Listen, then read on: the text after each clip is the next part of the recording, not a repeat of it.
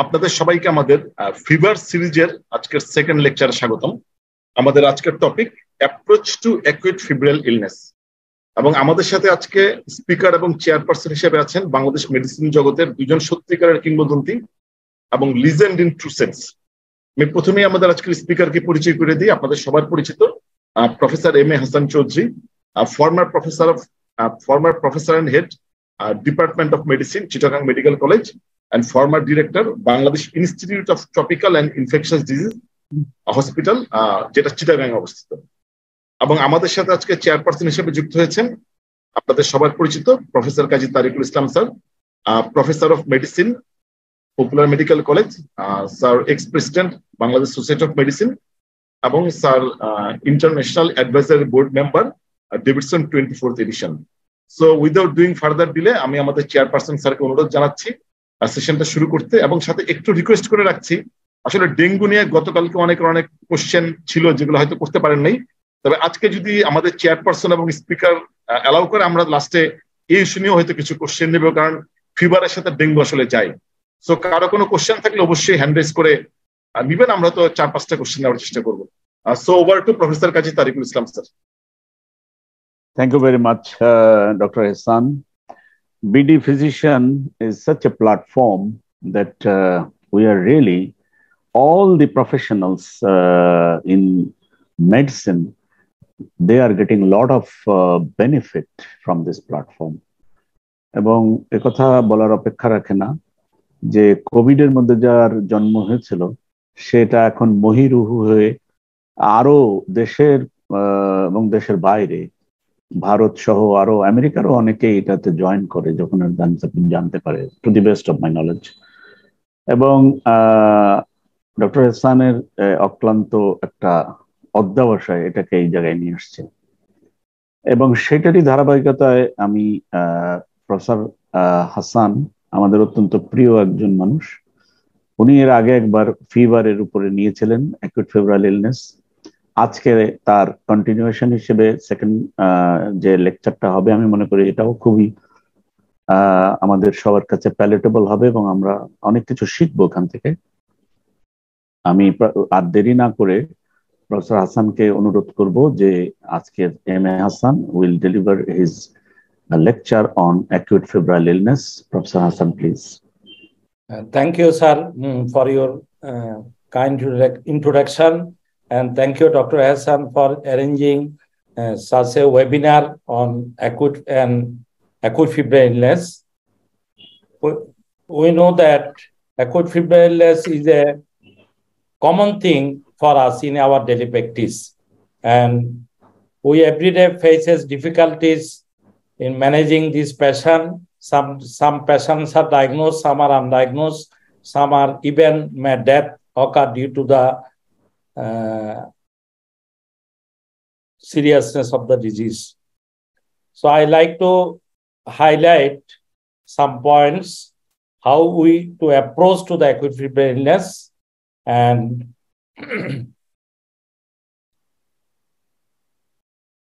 কিছুদিন আগে একটা কালের কণ্ঠতে এরকম একটা হেডলাইন ছিল, ঘরে ঘরে যার 25% ডেঙ্গু ফিভার। এবং আমরা জানি এখন আমরা একটা গ্রেট আউটব্রেক অফ ডেঙ্গির মধ্যে দিয়ে যাচ্ছি। প্রতিদিনে প্রায় 2 থেকে 2,500 রোগী সারা বাংলাদেশে ভর্তি হয়। তো সেই হিসাবে দেখা যাচ্ছে আসলে হিউম্যানিটির 3টা এনিমি বলা হয়, একটা হলো ফিভার, ফ্যামিন অ্যান্ড ওয়ার। সুতরাং আমাদের এখন সবচেয়ে মোস্ট টেরিবল থিং হলো ফিভার, এবং that is the acute febrile illness also as well as the dengue fever. It is said by William Osler, the great physician of 19th century.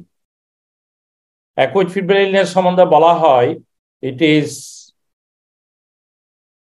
a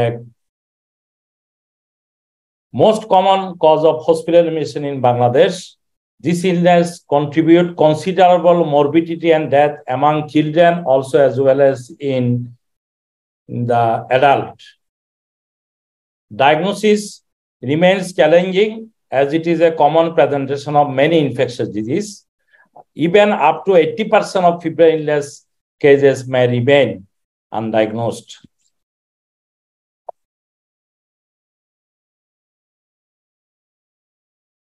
So first of all, what is how we define fever? It is the morning temperature if it is more than 98.9 degree Fahrenheit, or evening temperature, it is 99 degree Fahrenheit, we call it fever. However, in practice, in general threshold of temperature is 100 degree Fahrenheit. There may be diurnal variation, and the commonest site we measure is the oral is the best, axillary is less than the oral temperature recording. But other sites also, but it is very difficult to approach the lower esophageal temperature, rectal temperature, and the tympanic membrane thermometer may be used to record the temperature. In case of children, oral temperature recording is very difficult, so surface temperature is easy for the children, also in the unconscious patient. If we look the pathogenesis of fever in short, it is the infection or microbial toxin or mediator of inflammation, whatever may be, there is a activation of monocyte and macrophage and the endothelial cell and other cell also, which liberate the pyrogenic cytokines, that is interleukins, especially the interleukin 1 and 6, and also TNF factor and interferon. All these chemical cytokines, there is a enter into the hypothalamic endothelium, they liberate prostaglandin E2, which activate the cyclic MP. Ultimately, they elevate the thermoregulatory set point. That result in heat conservation and heat production, leading to fever. Even the microbial toxin directly stimulate the hypothalamic endothelium. This is in a short how the fever occur. But in hyperpyrexia, this set point is normal. That is the basic difference between the hyperpyrexia and the normal fever. And there are some stimulator and inhibitor of the fever.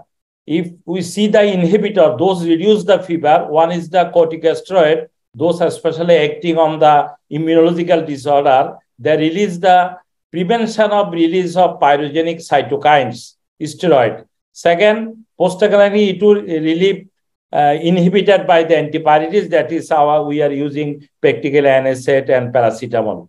And datrolin, which is used in hyperpyrexic condition, they inhibit heat production and heat conservation. So this is the three agents where they are acting in different ways to reduce the fever.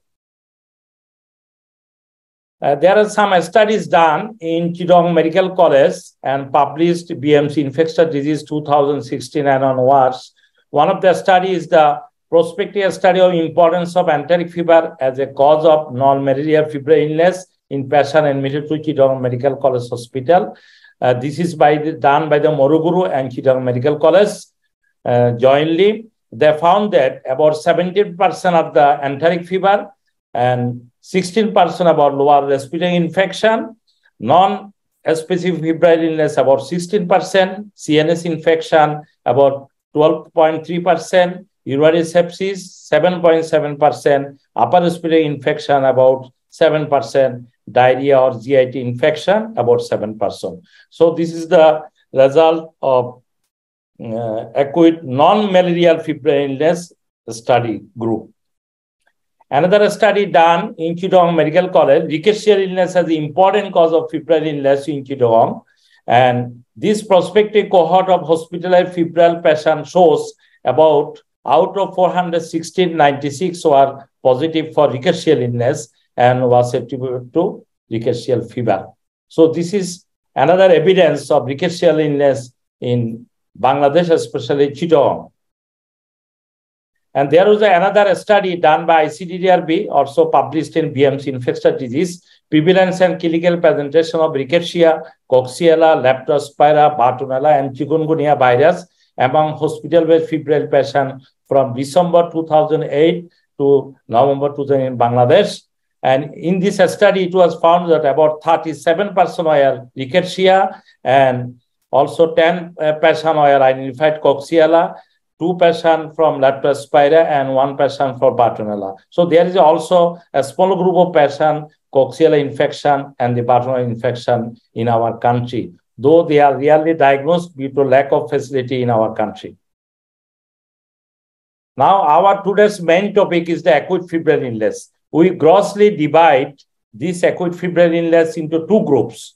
One is acute localized infection, that is, there is evidence of sign symptom of a specific system or organ infection. As for example, we can say respiratory infection, urinary infection, or GI infection, or CNS infection. But another group, acute undifferentiated febrile illness, because they have no localized sign symptom initial phase of the disease, but later on they may develop sign symptoms when the fever persists 5 to 7 days. That is why initially they are differentiated as undifferentiated febrile illness or AUFI.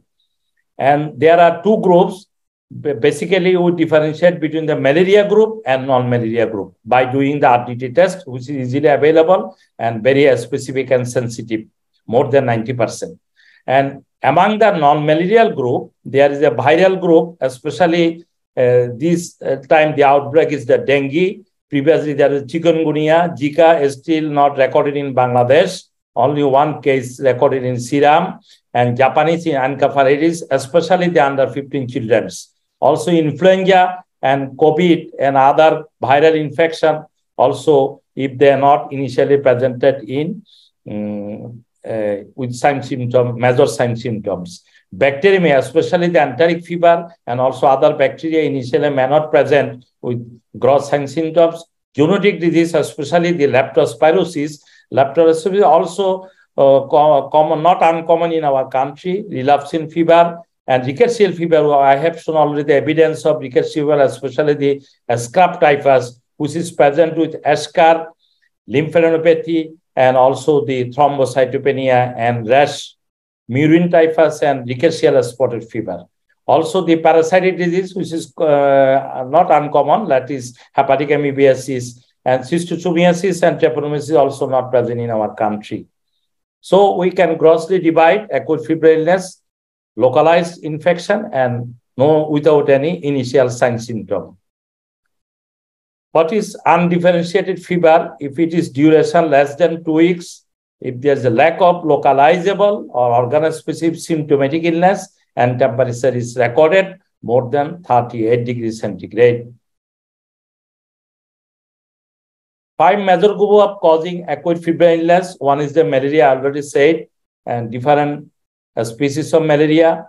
Plasmodium falciparum, which causes the severe form of malaria, arboviral infection, dengue, and other Japanese Zika yellow fever, which is not common, not present in our country, enteric fever, Salmonella typhi and paratyphi, spirochetal infection, especially the leptospirosis, tick-borne or louse-borne relapsing fever, and rickettsial diseases. So these are the 5 major groups of acute febrile illness of undifferentiated type. And if we see, there is a Plasmodium falciparum which is causing also a multi-system disorder, especially the Plasmodium falciparum, starting from the neurological manifestation. Even you can see there is a fundic changes, malaria retinopathy, especially this picture is given in the Davidson, and also in Chittagong Medical College, there is a study on the fundoscopic finding of malarial retinopathy, like Roth spot finding and white structure found. And respiratory symptom, also there may be pulmonary edema and severe pneumonia, cardiovascular, heart failure, arrhythmia and shock, renal failure, acute renal failure, that is also called black water fever in sometimes. Abdomen, there may be hepatitis, jaundice-like fissures. Also, in severe malaria, they may cause anemia, thrombocytopenia, bleeding disorder, including the DIC. On the other hand, leptospirosis, there may be bacterial or well disease or an icteric bacteria, leptospirosis, there may be an icteric form. They also causes GI symptom, pulmonary symptom, cutaneous manifestation in the form of rash, and the renal involvement, especially the proteinuria and RBC in the urine, which mimics with glomerulonephritis. Also, there may be jaundice, and which may mimics with viral hepatitis. And the closely their manifestation is related to dengue also. One study in ICGRB in 1999, they have found that those diagnosed dengue, they actually 19% was leptospirosis. They published in article. So this time already we know that dengue fever and its presentation in different presentations, severe dengue, probable dengue, and dengue with warning. Sir, I am not going details of the dengue fever because everybody know this time, and by repeated presentation by our today's chairperson, Professor Quazi Tarikul Islam sir. And a few words about the typhoid. We already know it. Very most commonest acute febrile is the typhoid fever in our country. That is the first week manifestation, second week manifestation, rosacea spot. I will show the picture later on. And the diarrhea in the second week, constipation in the first week, and some respiratory symptom may be present. Also, there may be complication, though it is very rare nowadays because of very good antibiotic and very good response to the drugs. Even there may be rare complication like myocarditis, nephritis, and there may be carrier stage in the gallbladder where they can cause relapse of the fever. So rickettsial fever is a big group of fever, but in our country, epidemic typhus, murine typhus, and the scab typhus, and sometimes the Q fever are present. They have three basic presentation. One is the rash, eschar, and lymphadenopathy, which is classical presentation in scab typhus. But epidemic typhus and murine typhus, they did not have the eschar or lymphadenopathy. So this is gross presentation. There may be variable presentation of them, and there may be different vectors and organism of this rickettsial fever. And if we try to differentiate malaria, enteric fever, scab typhus, leptospirosis, and dengue, one is the important issue in rash, which is usually absent in case of malaria and also rare in case of enteric fever. But scab typhus, leptospirosis, dengue, we can see the rash. Eschar, that is the localized blackish ulcer-like lesion, which is common in scab typhus. It is the most important sign if we see it physical examination. Jaundice also common in case of malaria and rare or uncommon in enteric fever. Scab typhus in a present, leptospirosis, jaundice is very common, and also dengue, hepatitis, there may be jaundice.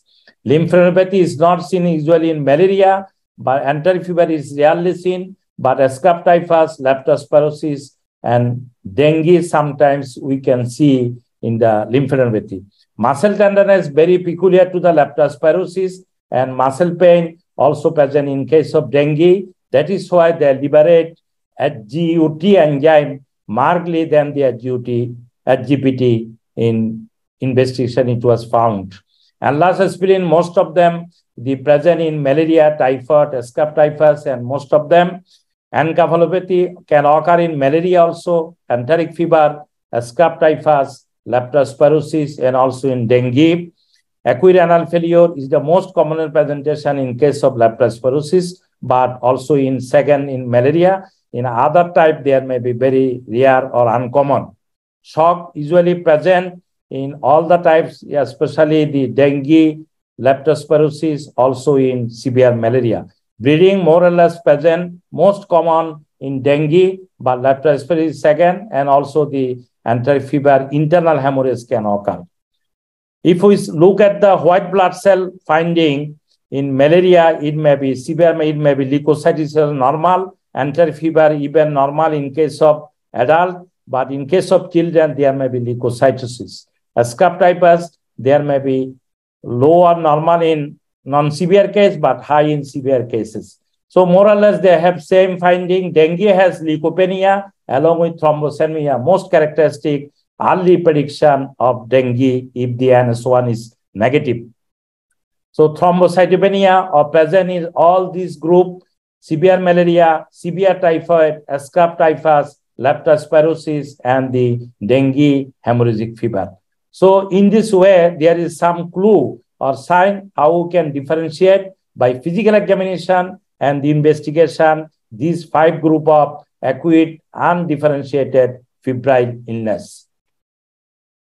On the other hand, there are another group who says localizing clinical symptoms and signs, starting from the headache, vomiting, neck rigidity, suspected CNS infection, or unconsciousness when there may be encephalitis or there may be encephalopathy. Myalgia, arthralgia, and body ache in dengue, also in leptospirosis, photophobia in meningitis, encephalitis, conjunctivitis in leptospirosis, also in dengue, congestion, that is the congestion present, and skin rash is present in many situations, especially the exanthem lesion, febrile illness, lymphadenopathy we already mentioned, hepatomegaly in malaria, typhus, enteric fever, also in dengue, splenomegaly may present also in these conditions. Jaundice is common in case of viral hepatitis, also as well as in leptospirosis, severe malaria.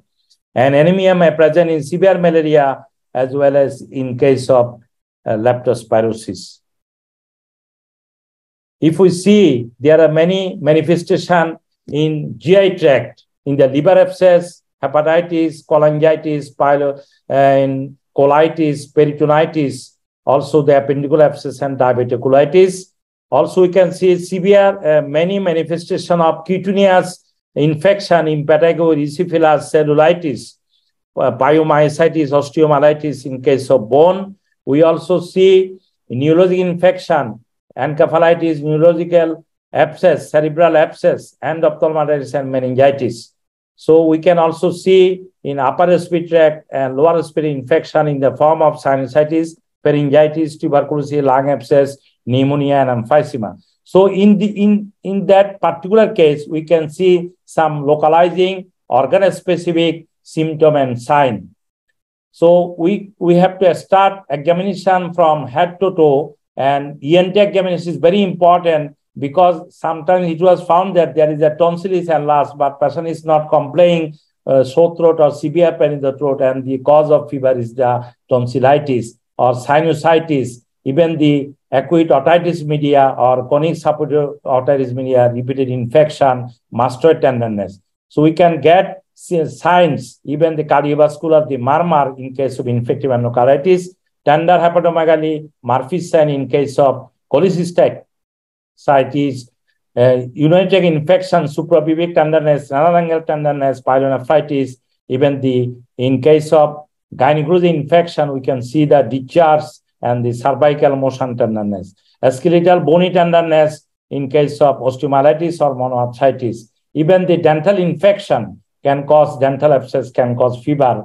And the respiratory infection, we can find the cracks, crackles, or bronchial breath sound, or even pleural effusion. Abdomen, we have maybe found the lump in different regions according to the cause of infection, also the organomegaly. Skin and soft tissue infection, I already mentioned different types of. And the lymph node enlargement, which may be regional or it may be generalized in different situations. So they are the potential diagnostic clue to find out the cause of acute febrile illness. So how we can approach? Our major approach is the history, and the history. 80% of your diagnosis can be made by history, which may be later on confirmed by the investigation. First, history, especially whether the patient is immunosuppressive due to diabetes, either malignancy or HIV or splenectomy or pregnancy, any history of bite, sexual exposure, occupational risks, especially the leptospirosis, animal contact, immunization history, drug history to exclude the drug fever, and travel history, very, very important, inside and outside the country, recent or past. If a patient visits a hill tracks and from Dhaka and the patient developed fever, we should think of malaria or we should exclude malaria first. If a patient comes from South Africa with history of fever and other symptoms or weight loss, we should think of HIV infection. So it is very important travel history, and because nowadays many people are abroad from our country. And among the bites, it is most important the mosquito bite, which is related to malaria, dengue, chikungunya, filaria, and tularemia. And CC fly bite, it is not common in our country. tick bite, which is common. It is a rickettsial infection, and also in Lyme disease. And the louse bite causes typhus, and flea bite causes plague, which is nowadays rare or uncommon. Sandfly bite causes leishmaniasis, and also redovid bug, Chagas disease in Africa. Animal contact, especially the cow and other goat, brucellosis, anthrax, and Q fever. Also the viral hemorrhagic fever in Congo, that is Ebola virus, and rabies, one of the important issue of dog bite, freshwater swimming, leptospirosis, Naegleria fowleri, meningitis, amoebic encephalitis, meningoencephalitis, exposure to soil, especially the deep fungal infection, and also the melioidosis, Burkholderia pseudomeli infection, which is evident also in our country. Presentation may be lung abscess, by capillary lesion, cutaneous abscess, and multiple abscess in other parts of the body. Mimics like tuberculosis, raw undercooked fruit or vegetable infection, hepatitis, and also some parasitic disease, and maybe histolytica, Echinococcus, undercooked pork, Tinea sulium, neurocystosarcosis may be the presentation. Also, other unpasteurized dairy milk, it is the brucellosis, salmonellosis, non-typhoidal salmonellosis, abdominal tuberculosis, and untreated water may be due to enteric fever and other hepatitis manifestation. So this is important exposure to any sorts of bite, swimming, animal contact, exposure to soil, especially the farmers, and undercooked meat, fruit, or raw vegetables, etc. And also I mentioned that, especially the farmer, the melioidosis, they can develop injection, tattooing, and body piercing. Transfusion also important cause of fever. So we have to any blood transfusion, any other sorts of transfusion. HIV, malaria, sexual contact, STD, syphilis, salpingitis in case of females, and also the HIV most important. I already mentioned the history of travel in African country and the Southeast Asia, almost same. All the infectious disease in India, also our same like infection, enteric fever, dengue, malaria, diarrheal diseases. Regarding fever, we have to take some important issue. What is the duration of fever? It is more than 14 days. It goes to the prolonged pyrexia, or sometimes we label it as a pyrexia of unknown origin when it is more than 3 weeks. Pattern, remittent, intermittent, and continuous, and associated chill and rigor, especially some sorts of fever manifested with chill and rigor. But nowadays, due to effect of paracetamol and other antipyretics and early start of antibiotics, the chill and rigor may not be present in the fever, or it may not present at all, or whether the patient has any with or without localizing signs.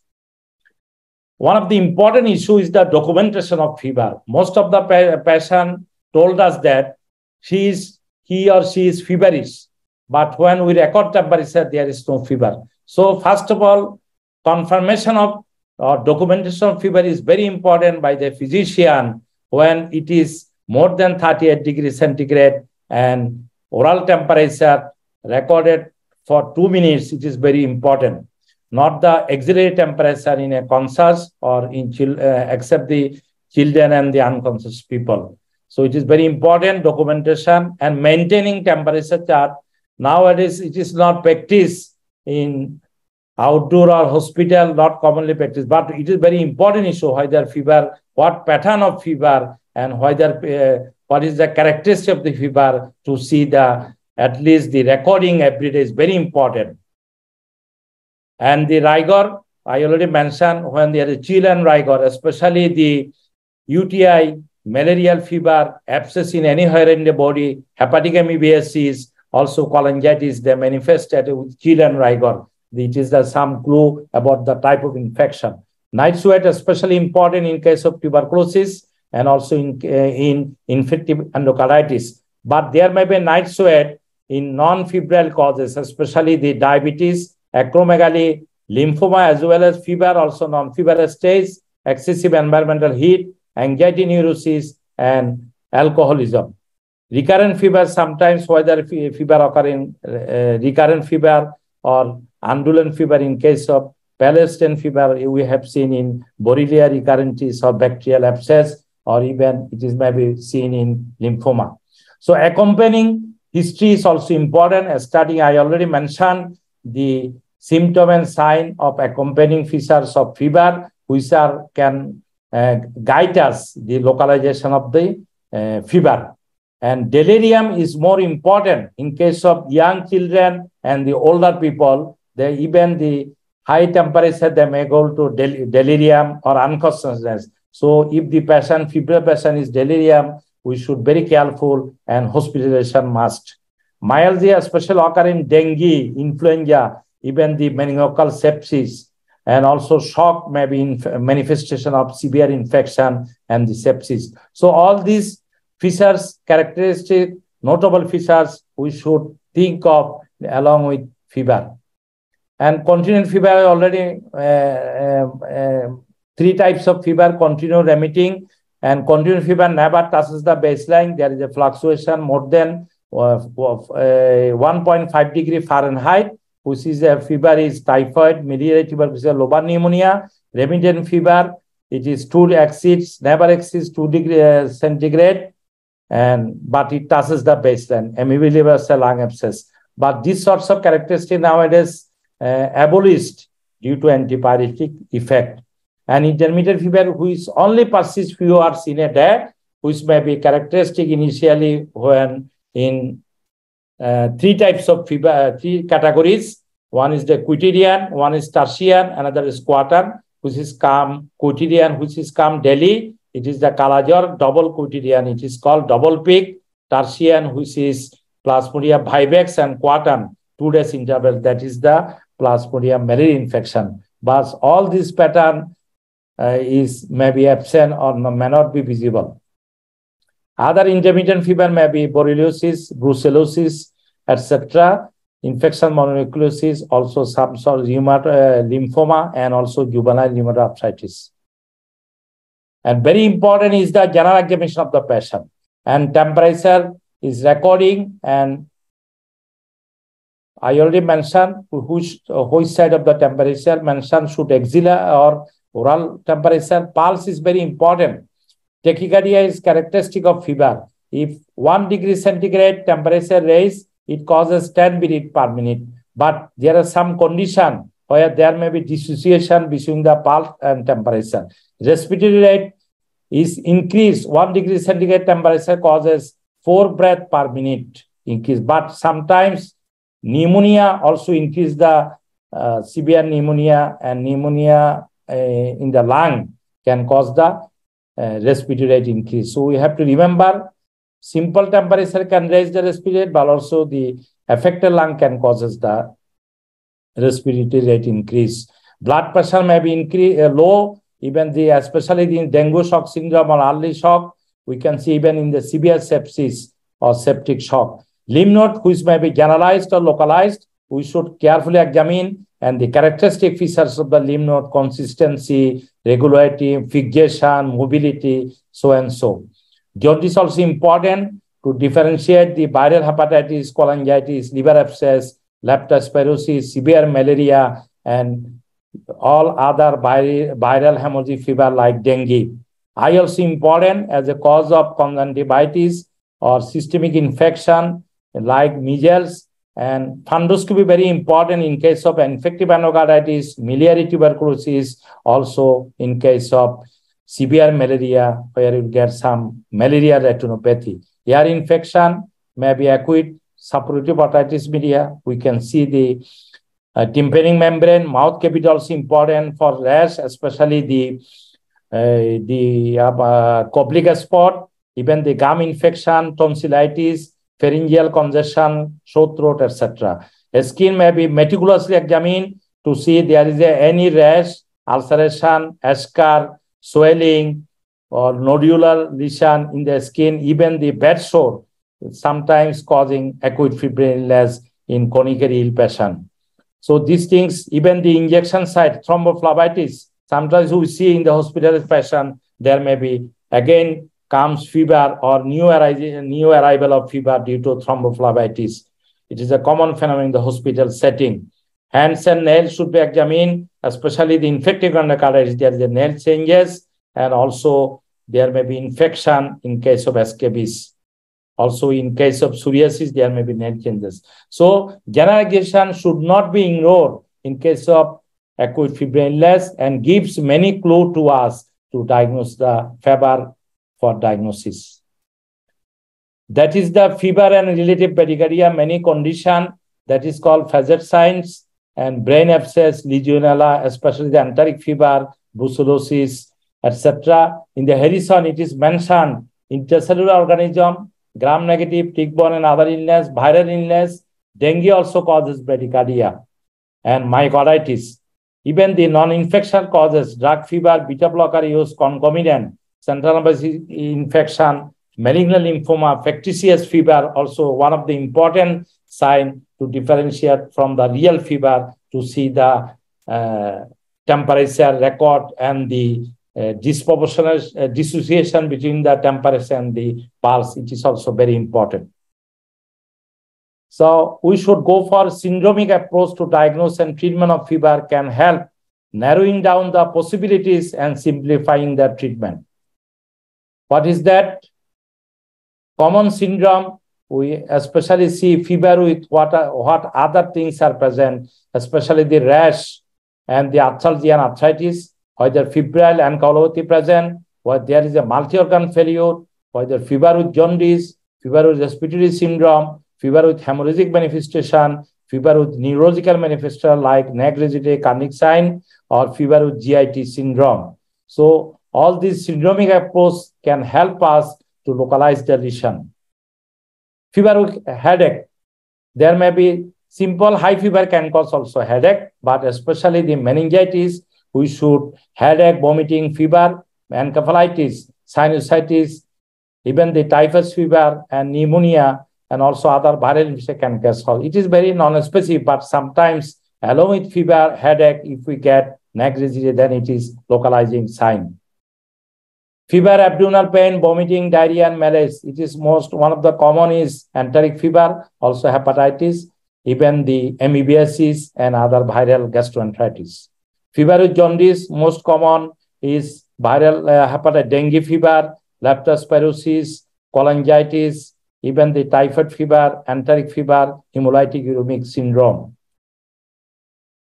Fever with lymphadenopathy, I already mentioned, there may be many causes, bacteria, viral, parasitic causes, localized infection, and the generalized infection can cause the fever. Among them is the rickettsial fever, brucellosis, leishmaniasis, chronic fever, even dengue. Sometimes there may be lymphadenopathy, very rarely infectious mononucleosis, tuberculosis, and the toxoplasmosis, anthrax, melioidosis.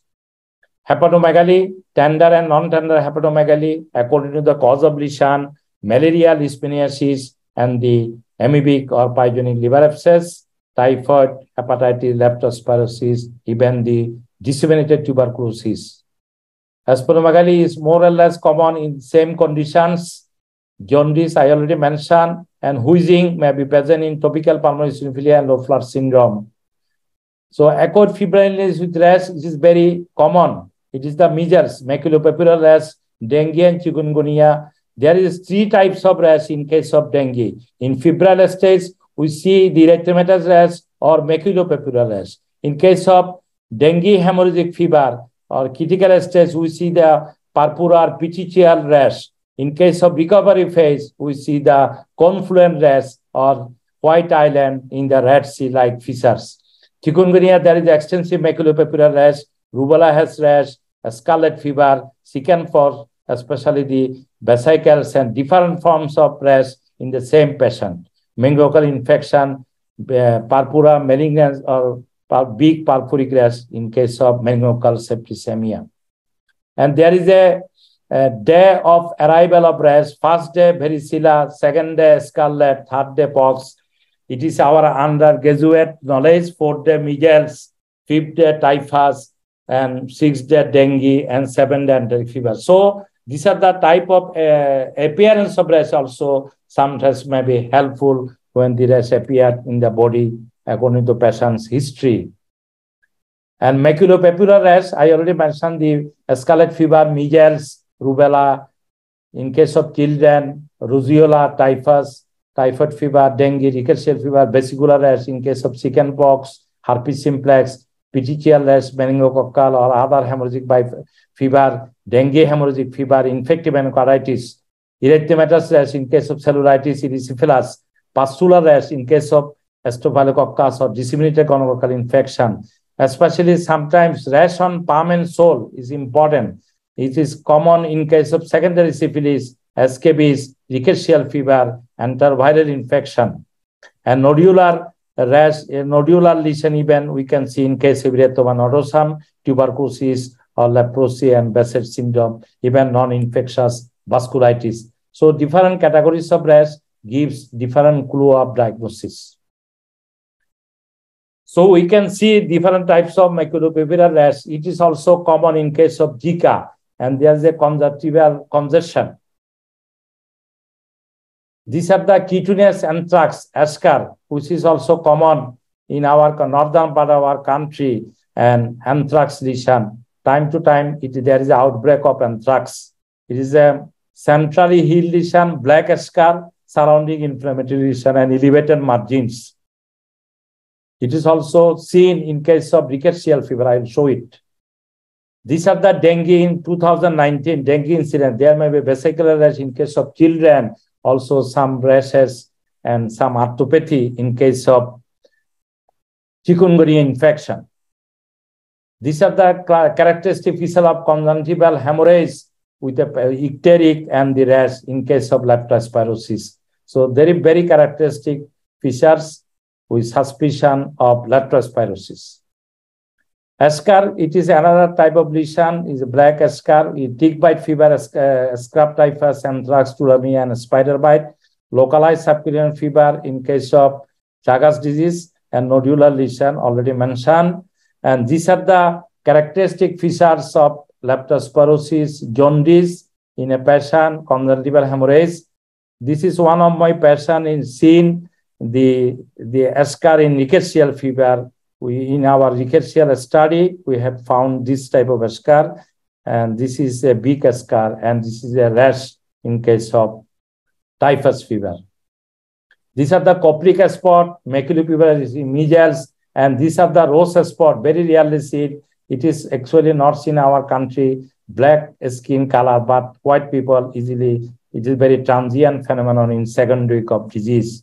And these are the atypical lymphocyte in the blood film and infection mononucleosis, especially exposure to ampicillin or amoxicillin.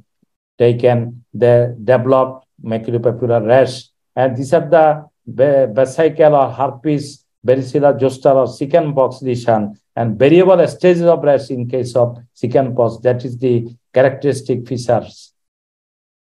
So I already mentioned, I am leaving this slide, fever with arthralgia. Most common is the alpha virus. Most of the virus, among them is the chikungunya is common in our country, other is not available. Dengue is another, parvovirus infection, rubella, hepatitis C, EB virus, acute rheumatic fever, and septic arthritis. So we have to suspect when there is arthritis or arthralgia, these sorts of viral illness, and also the rheumatic fever and the septic arthritis. Fever rash with thrombocytopenia, with or without thrombocytopenia. This is most important. In dengue epidemic, thrombocytopenia not only present in dengue, but it is common in rickettsial fever, especially typhus, meningococcal infection, severe malaria, leptospirosis, and other viral illness. There might be less chance of thrombocytopenia, but still may present. But we have to remember the dengue, rickettsia, and the malaria, even the severe typhoid can cause the rash with thrombocytopenia. Bleeding manifestation patient may come, which is malaria, severe malaria, dengue, and also other viral hemorrhagic fever, Ebola virus, but it is not common in our country. And acute leukemia also can mimic febrile illness, and septicemia or DIC, Kalajor, and leptospirosis. So these are the various forms of hemorrhage in case of dengue fever. And you see in the second picture, there is a conjunctival injection. Initially 2000, what is the dengue epidemic? At that time, NS1 was not available. We initially diagnosed the patient by seeing this sign, conjunctival injection. It is more than 90% of patients it was present. And another is the hand impression in the body. It is erythematous rash. It may also present in other viral illness. And this is the white island in Red Sea. That is the confluent rash. This is also sign of recovery phase in case of dengue. We are happy to see this sign and also the pruritus in recovery phase. Along with hemorrhage, there may be jaundice in leptospirosis. So these are the important issue. There may be multi-organ failure. It is mostly the sepsis or secondary to malaria, scrub typhus and leptospirosis. You can say almost all the causes, the same, these sorts of undifferentiated fever can present with multi-organ dysfunction. This is melioidosis. It is also detected in our country, and especially the diabetic patient. There is a many case report from the Badem, also politically different parts of the country, and also in abroad, those as immigrant from Bangladesh, they have seen like tuberculosis mimics with tuberculosis, abscess, even the splenic abscess, in the lung abscess, also the cutaneous abscess, etc. So we have to think of melioidosis also. And acute febrile with encephalitis syndrome, especially if there is a negligible meningoencephalitis, also without sign, there may be due to encephalopathy, that is severe malaria, typhoid encephalopathy, though it is very rare nowadays, and scrub typhus. Fever with ARDS may be in scrub typhus, also in falciparum malaria, even the COVID, melioidosis, severe pneumonia, and also other tropical infection. Sometimes our surgical colleagues, they call us in the hospital for post-traumatic cases for pyrexia, acute febrile illness. Most of them are pneumonia at the third post-traumatic day, UTI due to catheterization in the third or fifth day, and IV catheter infection, 5th to 8th day of post-operative, deep vein thrombosis post-operatively, sudden severe chest pain with fever and respiratory distress in pulmonary embolism anytime due to medication fever, also transfusion reaction. So we have to support our surgical colleagues for post-surgical febrile states. These are the few causes of post-surgical state. How we go for investigation? There may be general investigation. There may be a special type of investigation, especially the culture and their specific investigation. In general investigation, we will go for complete blood count, peripheral blood film, liver function, kidney function, urine RE and CS if needed, chest X-ray, ultrasound of the whole abdomen. In a special cases, there may be CT scan of abdomen, chest, or brain may be needed, or CSF study may be needed.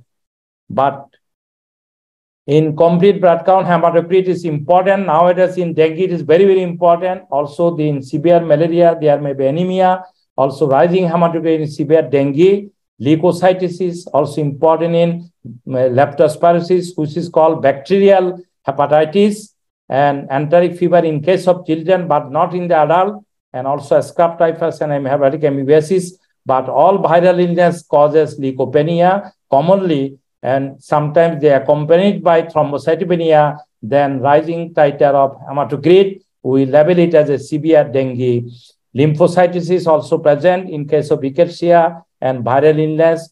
Most of the viral illness, thrombocytopenia, I already mentioned what are the causes of viral illness. Thrombocytopenia splenomegaly suggests malaria.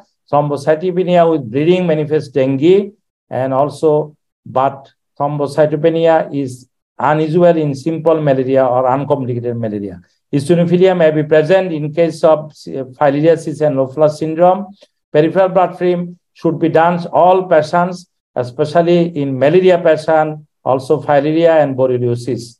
So parasite count also correlate with the severity of malaria.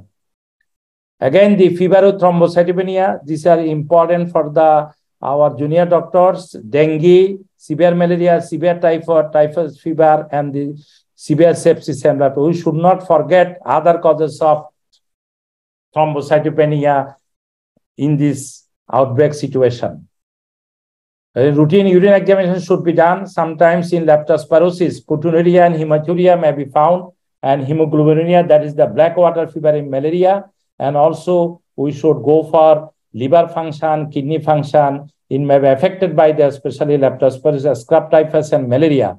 Bilirubin, especially the liver function, the CPK and the HGUT and the bilirubin, raised bilirubin, maybe CPK may be increased in case of leptospirosis. We differentiate it from the viral hepatitis, especially due to CPK. We can differentiate it from the dengue, also from the renal involvement. We can differentiate from the other causes. Renal failure is common in malaria, scrub typhus.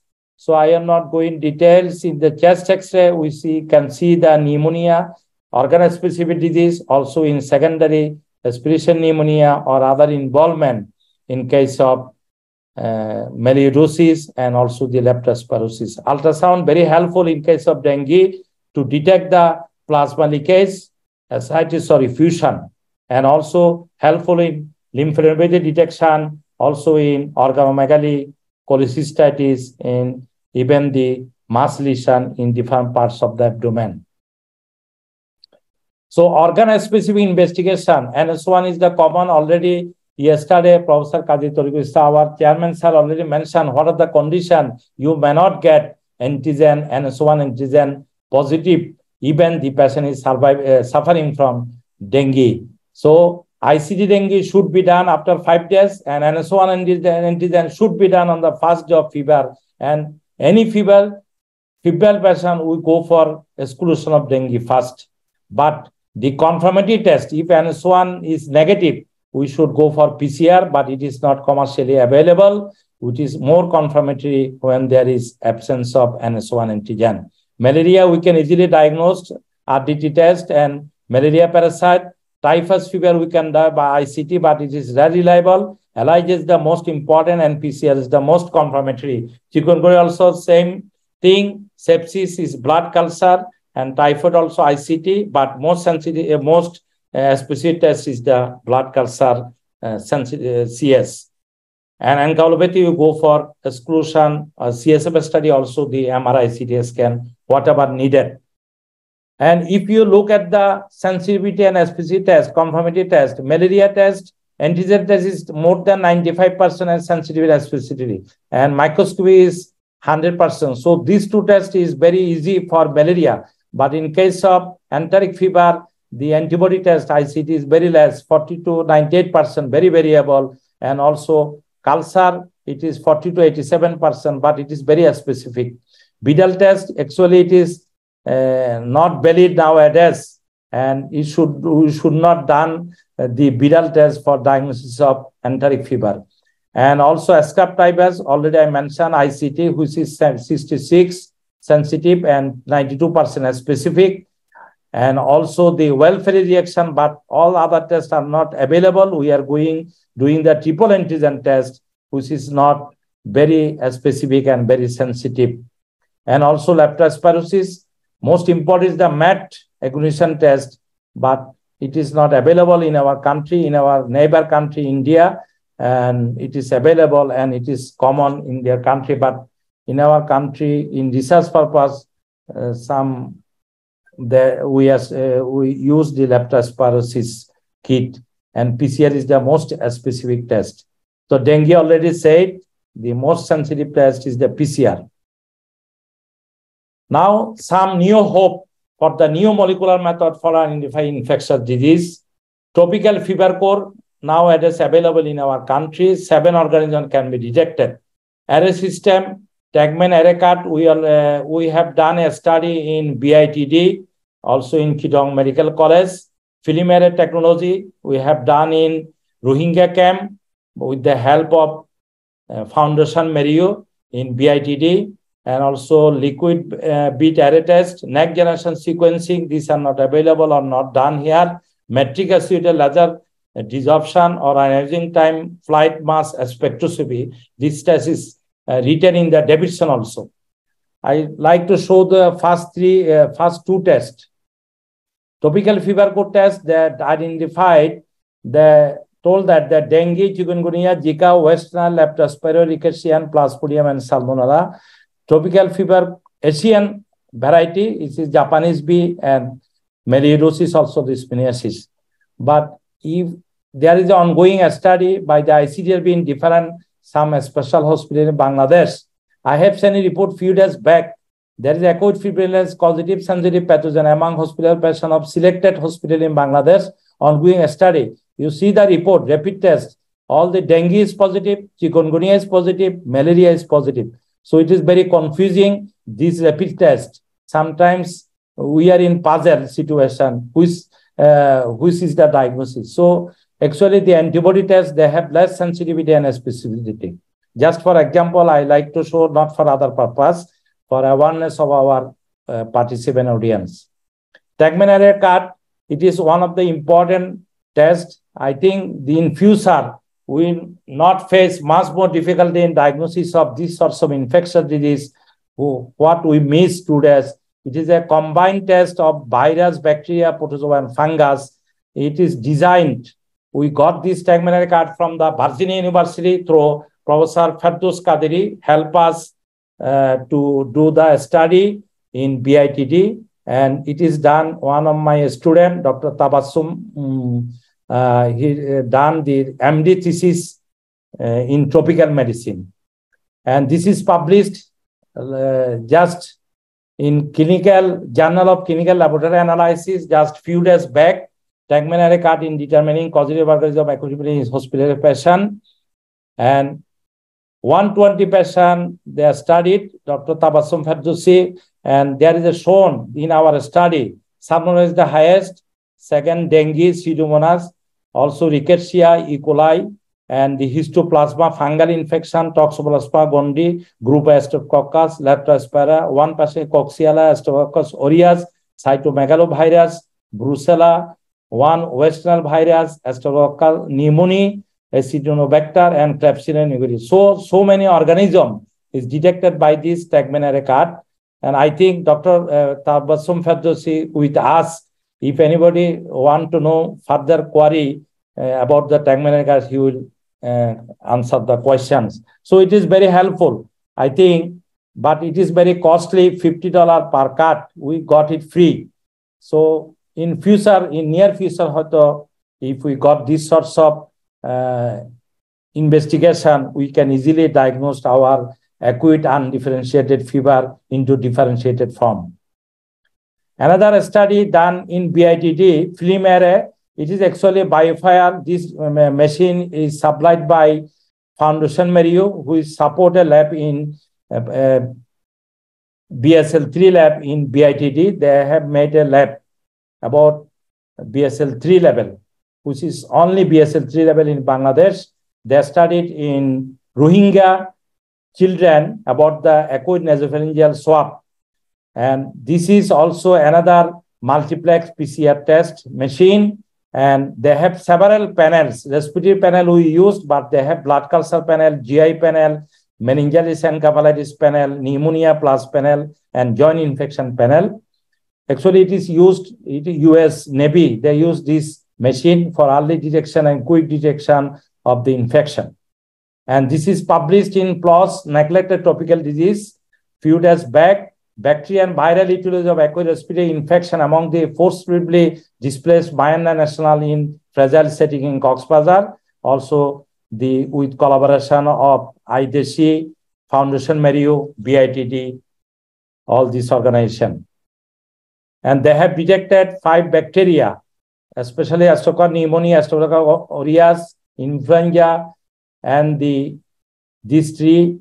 And also some virus, respiratory syncytial virus, influenza virus, ABC, and also human para-influenza virus, also human meta-influenza virus. So different virus and bacteria detected from it is a case control study, and the viral load is seen less than 30, cyclical threshold, if less than 30, it is significant. So what are the red flag signs? We must admit the patient and give urgent treatment.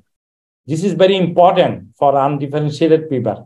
One is the prostration. What do you mean by that? It is unable to stand, sit, or walk without support. Severe prostration is the most important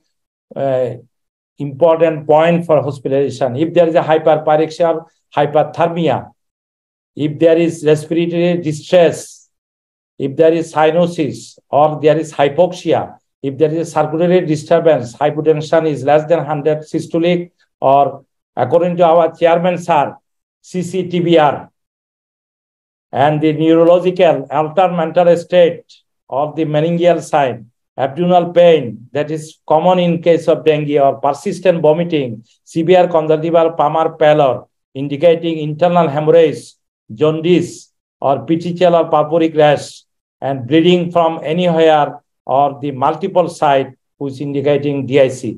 So these are the situation where we should give admission to the patient in hospital and treat them urgently.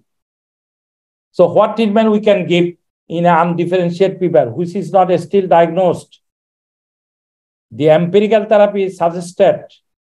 It is published in BMG journal that combination of parenteral third generation cephalosporin ceftriaxone along with doxycycline or azithromycin is appropriate while diagnostic confirmation is waiting. Ceftriaxone provides coverage for enteric fever and leptospirosis, while doxycycline coverage for rickettsial infection. So these three infections can be covered. Also the sepsis, UTI, pneumonia can be covered by ceftriaxone. So this combination is also appropriate for acute undifferentiated febrile illness, pneumonia and acute respiratory distress syndrome, even encephalopathy and liver involvement, and does not require dose modification in renal failure and multi-organ failure.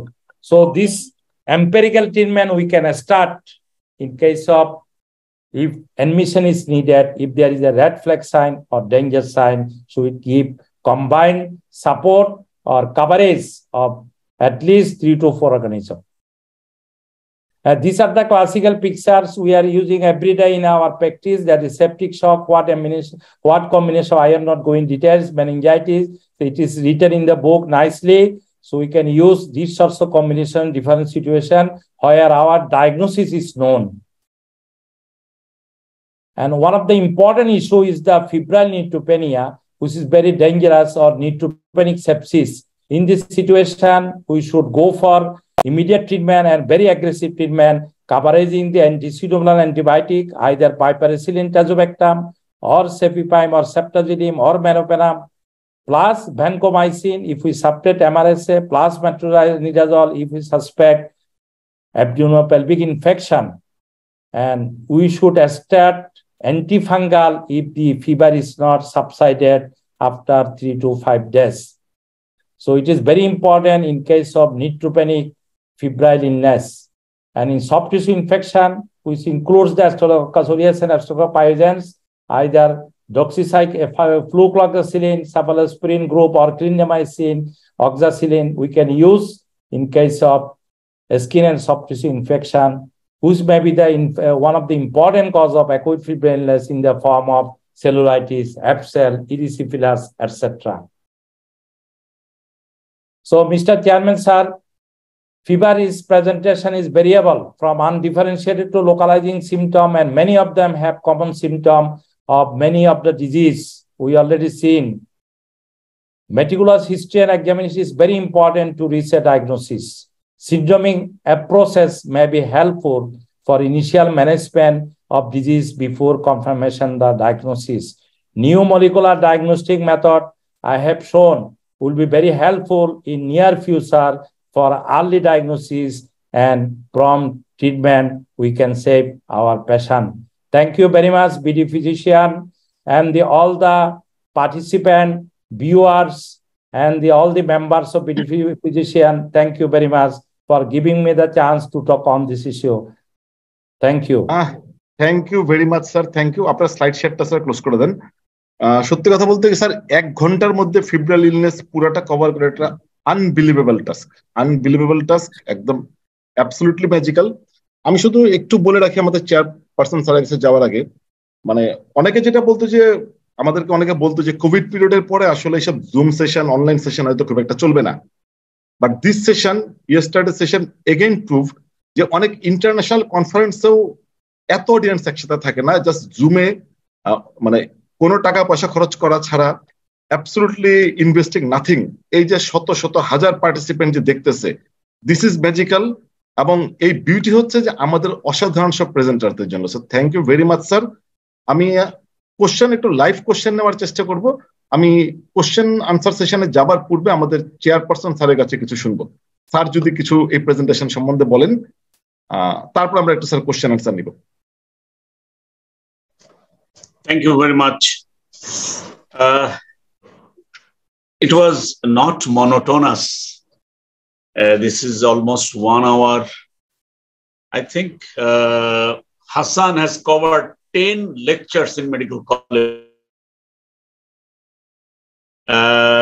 For those who has basic knowledge, only the recapitulation more flourish. যদি এরকম বলি যে আসলে যাদের already লেখাপড়া করা আছে তাদের জন্য এই 1 ঘন্টার টোটাল কভারেজ অফ ফিভার এটা অসাধারণ ছিল।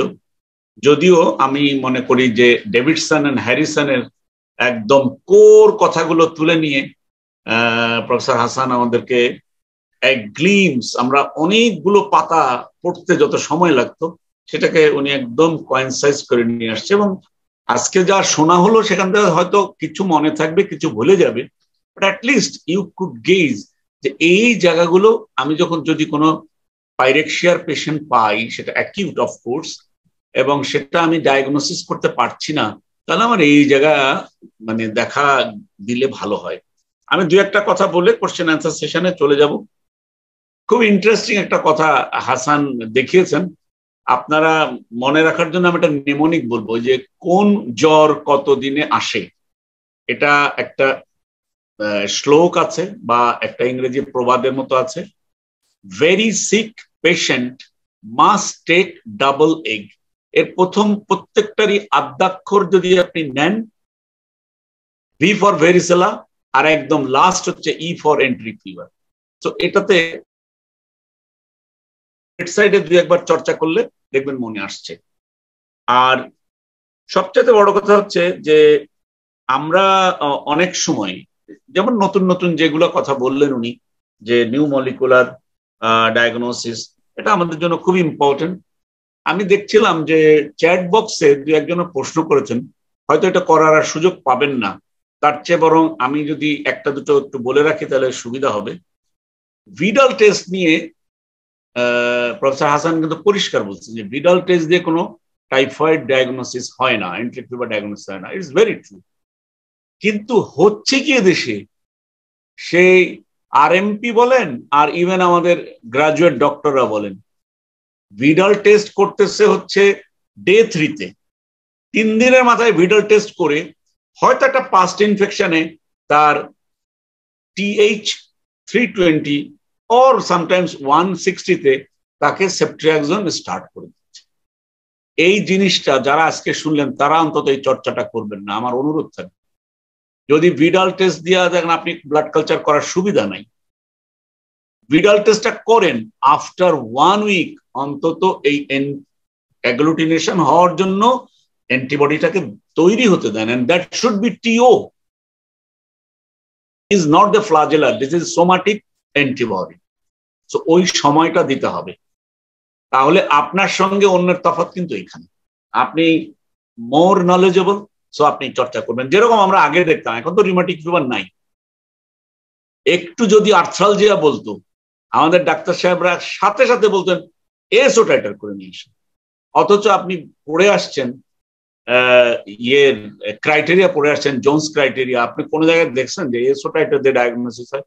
এসো টাইটার যদি 200 জায়গায় 300-400 দেখে, বাস ও 5 বছরের ঝামেলায় পড়ে গেল, খাইতেই থাকো পেনিসিলিন। সিম্পলি অন্য কোনো স্ট্রেপ্টোকক্কাস দিয়ে এখানে তার হয়তো সোর থ্রোট হয়েছে, তার জন্য তাকে 5 বছরের ফ্যাক কাটতে হচ্ছে। এই জিনিসগুলা বন্ধ হওয়া উচিত নিজের কনসাসের কাছে। Thank you very much. আমি আমার তরফ থেকে বলবো যে আমি আর সময় নিব না, বাট লাস্ট 2-3টা স্লাইডে আমি প্রফেসর হাসানকে একটা কথা বলতে চাই, ইম্পেরিক্যাল চিকিৎসা হ্যাঁ কখনো কখনো প্রয়োজন হয়। আজকের এই বক্তৃতায় এম্পিরিক্যাল চিকিৎসা করে এমফাসিস দিলে আমাদের ডাক্তাররা কিন্তু আর ডায়াগনোসিসে না গিয়ে এম্পিরিক্যাল চিকিৎসা দেওয়া শুরু করে দেবে। আমি এন্টেরিকের কভারেজ সেপ্ট্রিয়াক্সন দিয়ে দিলাম, আর আমি মনে করলাম যে এখানে বোধহয় এটা থাকতে পারে, কি বলে রিকেশিয়াল ফিভার, সো ডক্সিসাইক্লিন দিয়ে দিলাম। এটা হবে কি, এটা র্যাম্পেন্ট ইউজ শুরু হয়ে যাবে। জ্বর আছে, বাচ্চা 4-5 দিন পরে পরীক্ষা নিরীক্ষা হচ্ছে না বা করতে পারছে না, ঠিক আছে, স্যার তো বলছিল এটা সেপ্ট্রিয়াক্সন দাও আর ওটা দাও, 3 দিনের মধ্যে কোনো না কোনো জ্বরের রেসপন্স করবে, দেখা যাবে এইটাই তার প্র্যাকটিসের মূল হয়ে দাঁড়িয়েছে, সে আর তখন ডায়াগনোসিস যাবে। আমার অনুরোধ থাকবে যে হাসান ইজ অ্যান একাডেমিশিয়ান, উনি এইরকম কোনো মেসেজ আজকে আপনাদের দেন নাই থেকে সেপ্ট্রিয়াক্সন আর ডক্সিসাইক্লিন লিখে সব রোগীকে ভালো করে দিবেন। Please try to make a diagnosis. Thank you very much. Over to Hassan for next steps. তবে হাসান স্যার আজকে যেটা সবচেয়ে ইম্পর্টেন্ট পয়েন্ট ছিল যে 80% কিন্তু স্যার হিস্ট্রি থেকে ডায়াগনোসিস করা যায়, 80%। সো যত বেশি স্যার স্কিল ডেভেলপ হবে আমার মনে হয় স্যার তত বেশি স্যার পারফেকশন আসবে। আমি স্যার কিছু লাইভ কোশ্চেন নেই। ওকে, আমি ডক্টর মাকামাম মাহমুদকে দিয়ে শুরু করছি। ডক্টর মাকামাম মাহমুদ, আপনি আনমিউট হয়ে আপনার কোশ্চেন করতে পারেন। আসসালামু আলাইকুম। হ্যাঁ, আপনার কোশ্চেন প্লিজ। ওয়ালাইকুম আসসালাম। স্যার, আমরা ব্লাড কালচারটা ফিভারের ক্ষেত্রে কখন দিব? আমরা ইউজুয়ালি প্রথম 7 দিন ওয়েট করে দেখি যে এটা ভাইরাল ফিভার কিনা, তারপরে 7 ডেতে আর 8 ডেতে, বা অনেক সময় যদি পেশেন্টের অন্যান্য ফিচার থাকে, জন্ডিস বা অন্য কোনো কিছু ফিচার থাকে, র্যাশ থাকে, তখন আমরা 5 ডেতেও ব্লাড কালচার দিচ্ছি। তো স্যার আমরা এটা রেশনালি কখন দিতে পারি? 50 or 60 or 70 বা অ্যাকচুয়ালি ব্লাড কালচার আপনাকে দিতে হবে যদি আপনি দেখেন কোনো ধরনের লোকালাইজিং সাইন সিমটম নাই, তখনই আপনি ফার্স্ট ডেতে দিয়ে দিবেন। কারণ ব্লাড কালচার আসতে সময় লাগে 5 থেকে 5 দিন মিনিমাম। তা আপনি বাই দিস টাইম তো আপনি যদি 5 দিন পরে দেন তাহলে আরো 5 দিন সময় নষ্ট হয়ে যাবে। আর যেহেতু আর ব্লাড কালচার আপনার 100% কখনো পজিটিভ হবে না। আমি আমার স্লাইডে দেখিয়েছি এটা অনেক সময় 60-70% পর্যন্ত পজিটিভ আসে এন্টারিক ফিভারে। কিন্তু ফার্স্ট ডেতে যদি আপনি লোকালাইজিং সাইন না পান, যদি ফ্যাসিলিটি অ্যাভেলেবল হয়, যদি আপনি এমন একটা সিটিতে আছেন যেখানে ব্লাড কালচার প্র্যাকটিস করছে অথবা একটা হসপিটালের পেশেন্ট, তাহলে দিয়ে দেওয়া উচিত। আর আরেকটা ব্যাপার আমি বলি, ইনফেকশন ডায়াগনোসিস কিন্তু বেসিক রুল হলো 5টা। একটা হলো অর্গানিজম ডিটেক্ট করা, সেটা যদি আমাদের ক্ষেত্রে ইনফেকশন, যেমন টিবির ক্ষেত্রে আমরা অর্গানিজম ডিটেক্ট করতে পারি। সেকেন্ড স্টেপ হলো আমাদের নিউক্লিক অ্যাসিডসের পিসিআরটা যেমন সব ক্ষেত্রে অ্যাপ্লিকেবল না, যেমন আমরা টিবির ক্ষেত্রে আবার আমরা আরটিপিসিআর করে জিন এক্সপার্ট করে এটা কিন্তু আমরা দেখতে পারি। থার্ড টেস্ট হলো অ্যান্টিজেন টেস্ট।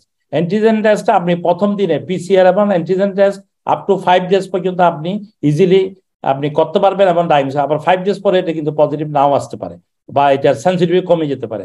থার্ড টেস্ট হলো আমাদের, ফোর্থ টেস্ট হলো আমাদের অ্যান্টিবডি টেস্ট। অ্যান্টিবডি টেস্টটা অলওয়েজ এনি বিডাল টেস্ট বলেন, আইসিটি বলেন, টাইফয়েড বলেন, ডেঙ্গু বলেন, সবসময় আপনার 5 ডেজ করতে হবে। এটা কোনো অবস্থাতে প্রথম দিন করা যাবে না, সবসময় এটা করতে হবে আমাদের আফটার 5 ডেজ। এটা হলো আমাদের বেসিক মাইক্রোবায়োলজিক্যাল লেসন, যেখানে বলা হয়েছে আইজিএম অ্যান্টিবডি অ্যাটলিস্ট 5 ডেজ সময় লাগে। সুতরাং ওইটা আমাদের বেসিক রুলটা ফলো করতে হবে। আর স্যার যে কথাটা বলছেন, আমি যেটা দেখিয়েছি এম্পিরিক্যাল ট্রায়াল বা ট্রিটমেন্ট, এটা only for those patient who develop red flag sign, যেটাকে আমাদের হাসপাতালে ভর্তি করা লাগছে এবং আমাদের রোগীর severe condition, then at that case you should start. It is not randomised, আর সব রোগীর ক্ষেত্রে করা যাবে না। একটা আউট পেশেন্ট আছে, আপনি দেখবেন, হিস্ট্রি নেবেন, এক্সামিনেশন করবেন, ইনভেস্টিগেশন দিবেন প্রাইমারি, দেন আপনি। কিন্তু যে সমস্ত রোগীর ইমার্জেন্সি সিচুয়েশন, যে সমস্ত রেড ফ্ল্যাগ সাইন আমি দেখিয়েছি, ওইরকম কন্ডিশন হলে আপনি immediate life saving antibiotic use করতে পারেন। Thank you very much. Thank you sir. Sir please. হ্যাঁ স্যার, একটা প্রশ্ন ছিল যে আমাদের অনেক সময় ব্লাড কালচার থার্ড ডেতে বলে দেয় যে কোনো গ্রোথ পাওয়া যায় না, সেক্ষেত্রে আমরা সেকেন্ড টাইম ব্লাড কালচার দিতে পারি কিনা, এটা একটা স্যার কোশ্চেন। আর একটা লেপ্টোস্পাইরাল অ্যান্টিবডি টেস্ট আমরা 10 ডেজ এর পরে ইউজুয়ালি প্র্যাকটিস করে থাকি স্যার, এটা রেশনাল নাকি আসলে স্যার 50 বা 7 ডেতে আমরা সাসপেকশন করলে তখন?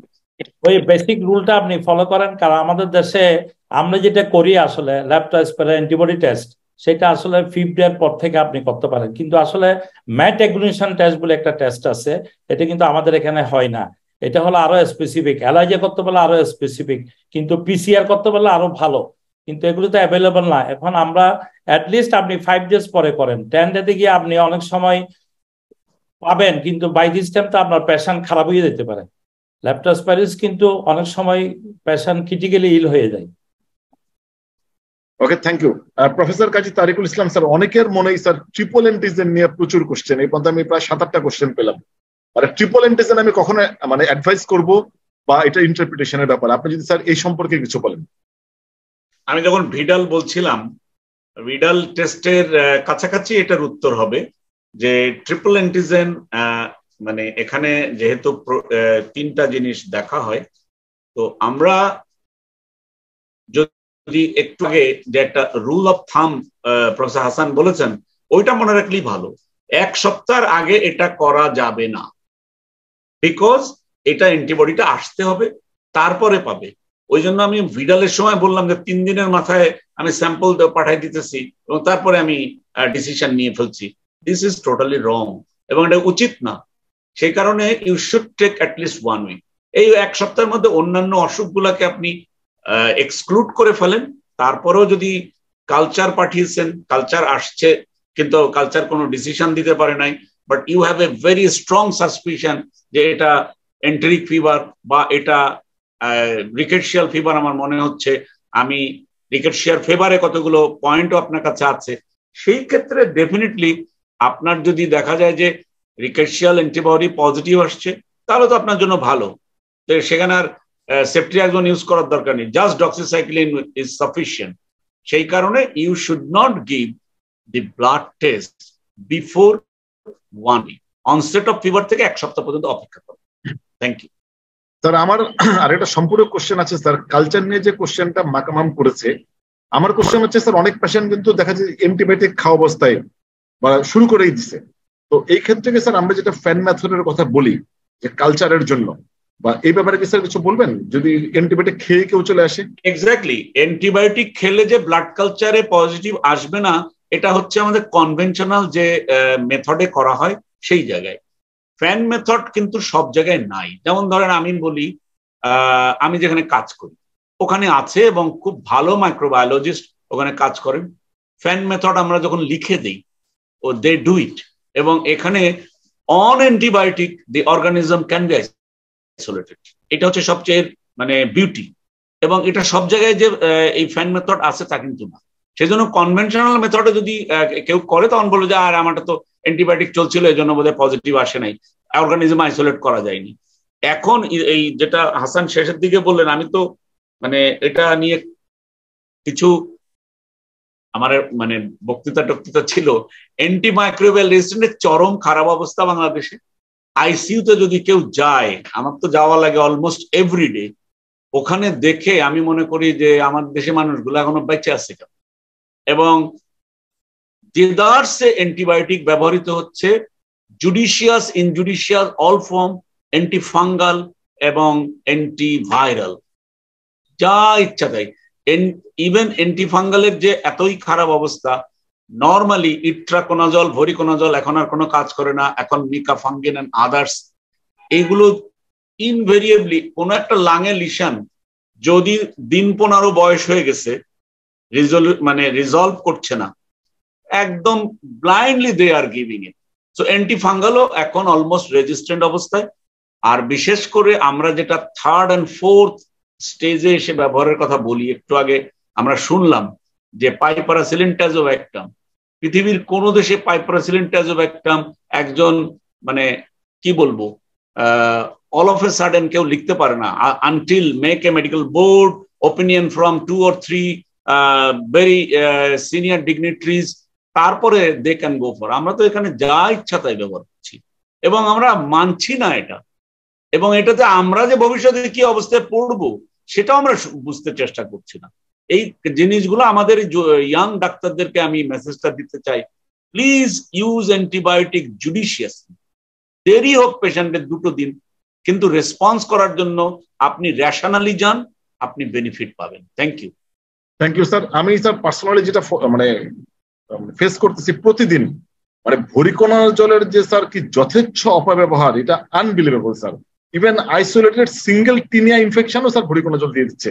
এটা মানে পৃথিবীর কোনো সভ্য দেশে এটা সম্ভব না। ওকে, ডক্টর শেখ মনিরুজ্জামান, আপনাকে অ্যালাউ করছি। আর 2টা কোশ্চেন নিব। ডক্টর শেখ মনিরুজ্জামান, আপনি আনমিউট হয়ে কোশ্চেন করতে পারেন। Sir, Assalamu alaikum, sir. ওয়ালাইকুম আসসালাম। Sir, thank you very much, sir, for your kind lecture, sir, which I listened. Sir, অনেক ইনফরমেশন পেয়েছি স্যার। স্যার, আমি একটা কমন সিনারিও স্যার একটু শেয়ার করতে চাই স্যার। সেটা স্যার আমি আমাদের ডে টু ডে প্র্যাকটিসে পাচ্ছি স্যার ইদানিং। সেটা হচ্ছে একটা পেশেন্ট আমাদের কাছে আসছে স্যার হাই গ্রেড ফিভার নিয়ে স্যার, 104 ডিগ্রি ফারেনহাইট, এবং কোনো স্যার ফোকাল সাইন আসলে ওনার পাচ্ছি না, শুধুমাত্র ড্রাই কফ, কোনো লিম্ফেডেনোপ্যাথি নাই স্যার। আর হচ্ছে স্যার একটা কমপ্লেন থাকে স্যার হচ্ছে পেশেন্টের বডি এক, সিভিয়ার বডি এক। স্যার এই ধরনের পেশেন্টের স্যার আমরা জেনারেল এক্সামিনেশন করলাম স্যার, জেনারেল এক্সামিনেশন করে শুধুমাত্র টেম্পারেচারটা হাই পাচ্ছি, আর স্যার কোনো র্যাশ পাচ্ছি না, স্কিন চেঞ্জ নাই স্যার, কোনো লিম্ফোডেনোপ্যাথি নাই স্যার, এবং সিস্টেমিক ইনকোয়ারিতে স্যার, সিস্টেমিক এক্সামিনেশন গুলোতে স্যার কোনো ফোকাল নিউরোলজিক্যাল সাইন বা এই ধরনের কোনো কিছু পাচ্ছি না। আমরা ইনভেস্টিগেশন করতে যেয়ে দেখি স্যার মানে হঠাৎ করে পেশেন্টের লিকোপেনিয়া পাচ্ছে স্যার। স্যার ডাব্লিউবিসি কাউন্ট হঠাৎ করে স্যার 3500 বা হচ্ছে স্যার 3000 এরকম পাচ্ছি, এবং প্লাটিলেট কাউন্ট স্যার মানে 1,92,000 প্রথম দিন পেলাম, দ্বিতীয় দিন স্যার দেখতেছি স্যার এটা 1 লাখে চলে আসতেছে স্যার। এবং স্যার পেশেন্টের এটা NS1 অ্যান্টিজেন করানো হলো, এটাও নেগেটিভ স্যার।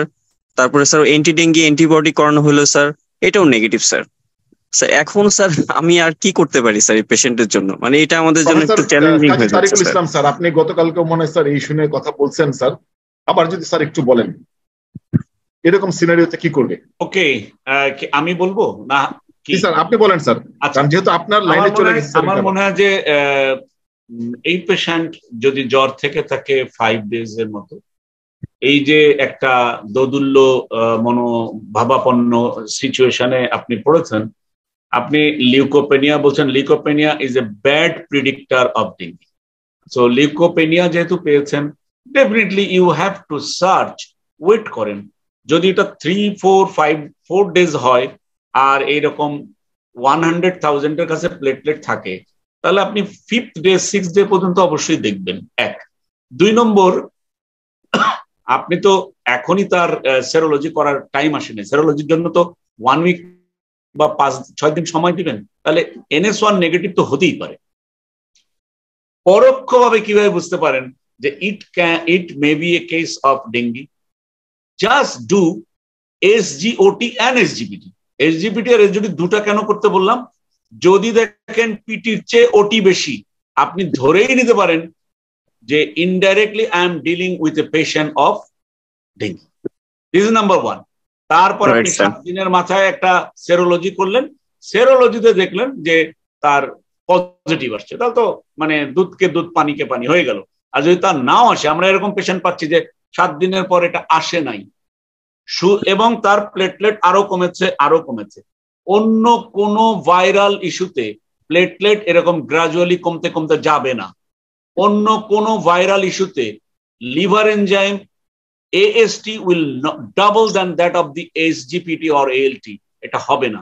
তো সেক্ষেত্রে আপনি মোটামুটি এটাকে বলে corroborative evidence এ বলতে পারেন যে this is a dengue which I deal with, এবং একটা সময় পেশেন্ট এখান থেকে ইমপ্রুভ করবে। You have to wait for that. ওই সময়টা পর্যন্ত তাকে সাপোর্টিভ টর্নিকেট টেস্টের কথা কি? টর্নিকেট টেস্টটা সাধারণত 50,000 এর নিচে আসলে আমরা এভরিডে করতে পারি ডেফিনেটলি, এবং টর্নিকেট টেস্ট পজিটিভ হবে যখন আরো প্লেটলেট কমে আসবে। This is a rather feature of plasma leakage, এবং এর ক্যাপিলারি ফ্রাজিলিটি বেড়েছে এটা বোঝার জন্য। সেক্ষেত্রে আমি মনে করি টর্নিকেট টেস্টটা আরো প্লেটলেট কমলে আপনি ডেফিনেটলি এভরিডে করবেন, ইভেন একদিনে 2 বারও করতে পারেন যদি এটা আরো লো থাকে। এটা খুব ভালো মার্কার, এবং এটা আপনি ক্লিনিক্যাল সেটিং এ এটা খুবই প্রয়োজনীয়। ওকে, ডাক্তার মির্জা শিবলি, আমি একটু যোগ করতে চাই।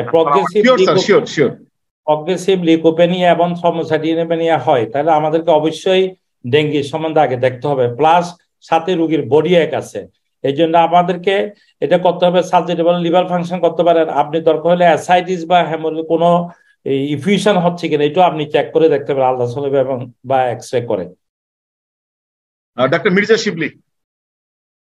আসসালামু আলাইকুম স্যার। ওয়ালাইকুম আসসালাম স্যার।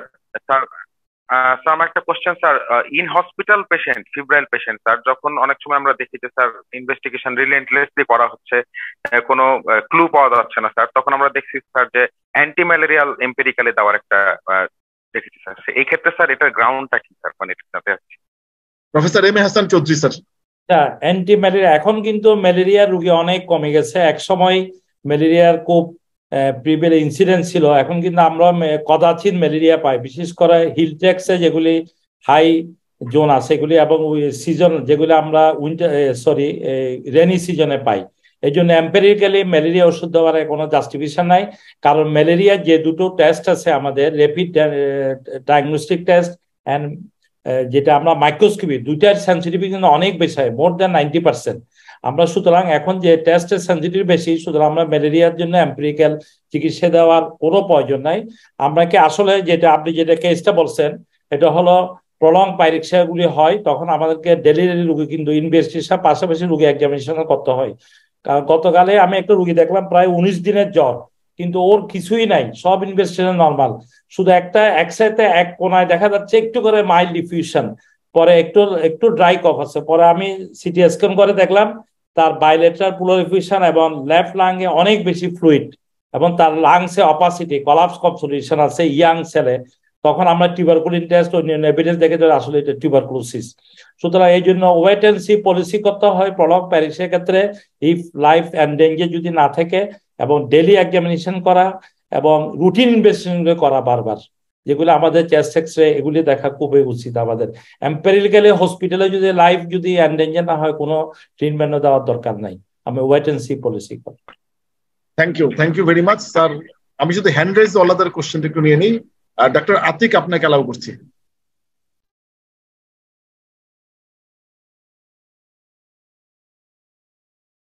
আপনার কোশ্চেন প্লিজ। এহসান, তোমার এখানে তো জেন্ডার ইকুইটি নাই। স্যার পুরুষরাই সমানে হাত তুলতেছে স্যার, আমার তো কোনো দোষ নাই। মেয়েদেরকেও বলো যারা পরীক্ষা টরীক্ষা দিবে এবং হয়েছে, তাদেরকেও বলতে হবে যে ডাক্তার আতিক করেন। আপনার পরিচয় দিয়ে কোশ্চেনটা করেন। স্যার আসসালামু আলাইকুম sir. Thank you sir for your nice presentation sir. আমি আছি হলো স্যার গাজীপুর শহীদ তাজউদ্দিন আহমেদ মেডিকেল কলেজ হসপিটালে স্যার, অ্যাসিস্ট্যান্ট রেজিস্ট্রার হিসেবে মেডিসিনে। স্যার আমার কোশ্চেন হলো স্যার তারিক স্যারের কাছে স্যার। স্যার টর্নিকুয়েট টেস্ট যেটা, সেটা তো স্যার ক্লাসিক্যাল ডেঙ্গুতে পাওয়া যাবে না, এটা তো একটা মার্কার হলো স্যার ডেঙ্গু হেমোরেজিক ফিভারে। আর এটা কি স্যার ওই অন্যান্য আনডিফারেন্সিয়েটেড ফিভার অথবা স্যার ক্লাসিক্যাল ফিভারে তো আর এটা পজিটিভ পাবো না স্যার। আর আরেকটা কোশ্চেন হলো স্যার, যে ডেঙ্গু হেমোরেজিক ফিভার যদি থাকে স্যার, প্লাজমা লিকেজ থাকে, তাহলে সেক্ষেত্রে তো আমাদের চয়েস অফ ফ্লুইড হলো sir crystalloid solution, mainly sir normal saline অথবা স্যার হার্ট সল্ট সলিউশন। এখন স্যার যদি ক্রিস্টালয়েডের মধ্যে যদি স্যার হাইপোটনিক সলিউশন দেয়, তাহলে সেক্ষেত্রে স্যার কি প্রবলেম হবে? আর স্যার এটা সম্পর্কে একটু জানতে চাচ্ছিলাম স্যার। নর্মাল পার্সনের ক্ষেত্রে যদি স্যার আমি 5% দিয়ে দেই স্যার, তাহলে সেক্ষেত্রে কি প্রবলেম হবে? ওকে, প্রথম পার্ট অফ দি কোশ্চেন যেটা, সেটা তো খুবই স্ট্রেট ফরওয়ার্ড ছিল যে টর্নিকুয়েট টেস্ট ডেফিনেটলি দিস, এটা তো আমরা আয়াট্রোজেনিক্যালি পেশেন্টের হাতে প্রেসার ক্রিয়েট করে তার venous রিটার্নকে mid between systole and diastole রেখে আমরা তার এখানে একটা কনজেশন তৈরি করছি হাতে, তাই না? আমার হাতে আপনার হাতে করলে এটা as because we are normal person, ওই খানিকটা কনজেশন হবে, কিন্তু যখন ডিফ্লেট করা হবে কোনো রাপচার অফ দ্য ক্যাপিলারি হয়ে কোনো প্যাটিকি তৈরি হবে না। কিন্তু যার ফ্রাজিলিটি ডেভেলপ করে যায় বিকজ অফ দিস, তার এখানে হওয়ার সম্ভাবনা থাকে, সেইটাই হচ্ছে haemorrhagic dengue fever. Dengue haemorrhagic fever ক্লাসিফিকেশনে নাই এখন, ক্লাসিফিকেশন যেহেতু গ্রুপ এ, গ্রুপ বি এবং গ্রুপ সি, কালকেই বলছিলাম যে গ্রুপ বি বিশেষ করে ওয়ার্নিং সাইন অ্যান্ড অনওয়ার্ড, এই গ্রুপ বিতেই তো এটা হতে পারে, এতেই তার প্লাজমা লিকেজ এখানেই সৃষ্টি হতে পারে। সিতে তো মাস্ট, কিন্তু এখানেই হতে পারে। এখানে এটা নির্ভর করে তার ভাস্কুলার ওয়ালটা কেমন আছে, থ্রম্বোসাইট কাউন্ট কত আছে, এইগুলোর উপরে। এইগুলো ডিটারমিনেন্ট। সেই জায়গায় যদি দেখা যায় যে দিস হ্যাপেন, তাহলে আমরা বলবো যে টিটি ইজ পজিটিভ। আমি কেয়ারফুল হব যে এর বিপি কমে যেতে পারে, হয়তো তার পেটে হাত দিয়ে আমার মনে হচ্ছে অ্যাবডোমেনটা ডিসটেন্ডেড, ইউ ডু পারকাশন নোট। তারপর যদি দেখা যায় যে আমার আল্ট্রাসাউন্ড করার ফ্যাসিলিটি আছে, I will do it. Minimum ascites হয়তো আপনি ডিটেক্ট করতে পারলেন না, কিন্তু আপনি যে আল্ট্রাসাউন্ড করবেন ওই ট্রান্সডিউসারটা সাথে সাথে বলবে যে 2 ফ্ল্যাঙ্কে অলরেডি ফ্লুইড চলে আসছে, রুগী একটু কাশছে, you can auscultate the lung and from the back you can পারকাস করলেও যেমন দেখবেন যে কিছুটা এরিয়াতে আপনি পারকাশন নোট ডাল পাচ্ছেন অথবা ব্রেথ সাউন্ড ডিমিনিশ পাচ্ছেন। এভিডেন্স করবেন এটা চেস্ট এক্সরে করে। সিডি অ্যাঙ্গেল একদম চিকুন হয়ে থাকে, অ্যাকিউট অ্যাঙ্গেল, এটা যদি আর্লি ইয়েতে অবলিটারেশন হয়, কালকে আমরা দেখাচ্ছিলাম যে রাইট সাইডের ইফিউশন বেশি, এবং অবশ্যই আপনি ভালো করে রাইট সাইডের শুনবেন। এটা গেল এই অংশ। আর পরের অংশ যেটা ফ্লুইড, যেটা ফ্লুইডের কথা, হাইপোটনিক ফ্লুইড দেওয়া মানে তো রুগীটাকে মেরে ফেলা। হাইপোটনিক ফ্লুইড দেওয়া তো কোনো প্রশ্নই ওঠে না। আইসোটনিক দিবে, সেটা নর্মাল স্যালাইন হতে পারে। একটু আগে আপনি বললেন যে আমি রিঙ্গার্স দিতে পারি, অন্য কিছু দিতে পারি, but dextrose aqua no, never. Dextrose aqua দেওয়া মানে পানি দেওয়া, পানি দেওয়া মানে রোগীর ক্ষতি করা। এটা ডাইলিউশনাল হাইপোনেট্রিমিয়া হবে। অন্যদিকে যখন আপনি পানি দিবেন এর তখন অসমোলালিটি কমে যাবে, so you R inviting some danger. So it is better to give normal saline. হ্যাঁ, দেখলেন যে ভাই সাপ্লাই নাই নর্মাল স্যালাইন, অপশন আছে দুইটা, একটা হচ্ছে কলেরা ফ্লুইড আর একটা হচ্ছে dextrose aqua or dextrose saline. আপনি অবশ্যই ওখানে যাবেন না, আপনি ইভেন কলেরা ফ্লুইড দেন। 1 লিটার কলেরা ফ্লুইড দিলে হাইপার ক্যালেমিয়া হবে না। At least till next bag of normal saline comes you can use this. এটা হচ্ছে কমন সেন্স অ্যান্ড জাস্টিস, আর কিছুই না। Thank you. Thank you. Doctor Manha, আপনাকে অ্যালাউ করলাম। আসসালামু আলাইকুম স্যার, আমি ডাক্তার ওয়াসিফ চিশতি স্যার। আমার বাচ্চাটা স্যার 7 বছর, এইবার স্যার রিল্যাপস এন্টেরিক ফিভার হয়েছে স্যার। 1 মাস আগে ওকে স্যার 7 দিন সেফট্রাক্সান 1 গ্রাম বিডি করে দেওয়া হয়েছিল। তারপরে স্যার ওরালি স্যার অফ্লক্সাসিলিন দেওয়া হয়েছিল, একজন ডাক্তার দিয়েছে, যেটা স্যার সেন্সিটিভিটি ছিল না। যাই হোক স্যার, তারপরে স্যার 1 মাসে টোটালি অ্যাফিব্রাইল ছিল। তারপরে স্যার আবার এরকম হাই গ্রেড ফিভার, আমি সাথে সাথে সেকেন্ড ডেতে স্যার ডেঙ্গু এক্সক্লুড করে ব্লাড কালচার দিয়ে দিলাম, এবং সেম অর্গানিজমটা স্যার আসছে স্যার। স্যার এই ক্ষেত্রে এখন স্যার 7 দিন তারপর ওরাল ডাক্তার দিয়েছিল sir, paediatrics doctor, cefixime response করার পরে করে না। তারপর স্যার সেফট্রাক্সান এবার 1 গ্রাম বিডি করে আমি স্যার অলমোস্ট 14 দিন চালাচ্ছি। এখন স্যার আমার কোশ্চেন হচ্ছে, আমার কি আরো চালাতে হবে sir? Patient professor M A Hasan Chowdhury sir. Thank you for your question. Actually আমরা যেটা দেখি আপনার 5 to 10% কেজে কিন্তু অ্যান্টারফিভার রিল্যাপস হয়। এটার কয়েকটা কারণ আছে। একটা হলো very early use of antibiotic, কারণ আপনি যদি বডির ইমিউনিটি ডেভেলপ করার আগে অ্যান্টিবায়োটিক শুরু করে দেন, তাহলে কিছু কিছু ক্ষেত্রে দেখা যায় ওদের রিল্যাপস হয়। আরেকটা জিনিস হয়, আমাদের গলব্লাডারে কিন্তু এটা ক্যারিয়ার হিসেবে থেকে যায়, এই অর্গানিজমগুলি এখান থেকে আবার রিল্যাপস করতে পারে। সুতরাং এখানে বলা হচ্ছে যেটা আপনার কালচারের সেন্সিটিভ, সে সেম অ্যান্টিবায়োটিক আপনি দরকার হলে আরো দীর্ঘ 2 সপ্তাহ দিচ্ছেন, ঠিক আছে, আর বেশি দেওয়ার আমার মনে হয় দরকার নেই, 2 weeks ইজ ম্যাক্সিমাম। এবং সেম অ্যান্টিবায়োটিক দেওয়ার কথাই বলা হয়েছে। একই অর্গানিজম যেটা গ্রো করছে সেই ইয়াটাই দিবেন আপনি, আর মনে হয় ওরাল ফর্ম আপ দেওয়ার দরকার নেই। Thank you very much. Kazi Tariqul Islam sir কিছু অ্যাড করবেন? না, ঠিকই বলেছে, মানে Hasan is very much right. যেহেতু এটা গলব্লাডারে থাকে, অ্যাকচুয়ালি বাইল হচ্ছে ওর বসবাস করার জায়গা, ও তো কলিসিস্টাইটিসও করে। তো আপনার বাচ্চার ডান দিকে উপরের পেটে ব্যথাটা বলে কিনা সেটাও চেক করবেন, এটা ইম্পর্টেন্ট। আর 2 সপ্তাহ বেশি অ্যান্টিবায়োটিক আইভি দেওয়ার কোনো যুক্তি নেই। You have given very right drug in the right time, duration is okay. আরেকটা জিনিস করতে পারে, উনি স্টুল কালচার করে দেখতে পারে কোনো ধরনের ইয়ে আছে কিনা আর কি। এটা ক্যারিয়ার হিসেবে আমরা না 14 দিনের মাথায় এটা এখন পাবে না, এটা এখন স্টুলে তো অফ হয়ে গেছে। স্যার লেডি ডক্টর একজন হ্যান্ড রেজ করেছে স্যার, তার সম্মানে নিয়ে নেই ডাক্তার জুয়েলিয়া। হ্যাঁ স্যার আসসালামু আলাইকুম, আমি ডক্টর জুয়েলিয়া জাহান, এখন সদরপুর উপজেলাতে কর্মরত স্যার। তো আমার হচ্ছে কোয়েশ্চেন ছিল, আমাদের এখন উপজেলাতে নর্মাল স্যালাইন এখন প্রায় শেষ, বলতে গেলে আমাদের এলাকার কোথাও পাওয়া যাচ্ছে না। তো এর বদলতে হচ্ছে হার্টসল, আর যদি না পাওয়া যায় তাহলে কলেরা স্যালাইন বা যে কোনো ক্রিস্টালয়েড ইউজ করা যাচ্ছে। কিন্তু স্যার যদি ডায়াবেটিক পেশেন্ট হয় তার ক্ষেত্রে কি হার্টসলটা ইউজ করা কি মানে তার জন্য সেফ, নাকি আমার এখানে একদম নর্মাল স্যালাইনই ইউজ করতে হবে? আনসেফ কেন মনে করছেন? স্যার এটা তো আপনি যদি ডেক্সট্রোজ নিয়ে বলতেন তাহলে বুঝলাম ডায়াবেটিক পেশেন্ট, তাকে আমি হার্টসল কেন দিব। এটা তো মানে ডেক্সট্রোজ দিলে না হয় প্রসঙ্গ যে আমার সুগার বেড়ে যাবে, তাই আমারই কিছু বাড়ে না। ওই হয়তো আপনি ইনসুলিন নিলে ইনসুলিন একটু সামান্য ডোজ ইনক্রিজ করা লাগবে, হার্টসলে তো কোনো সমস্যা হওয়ার কথা না।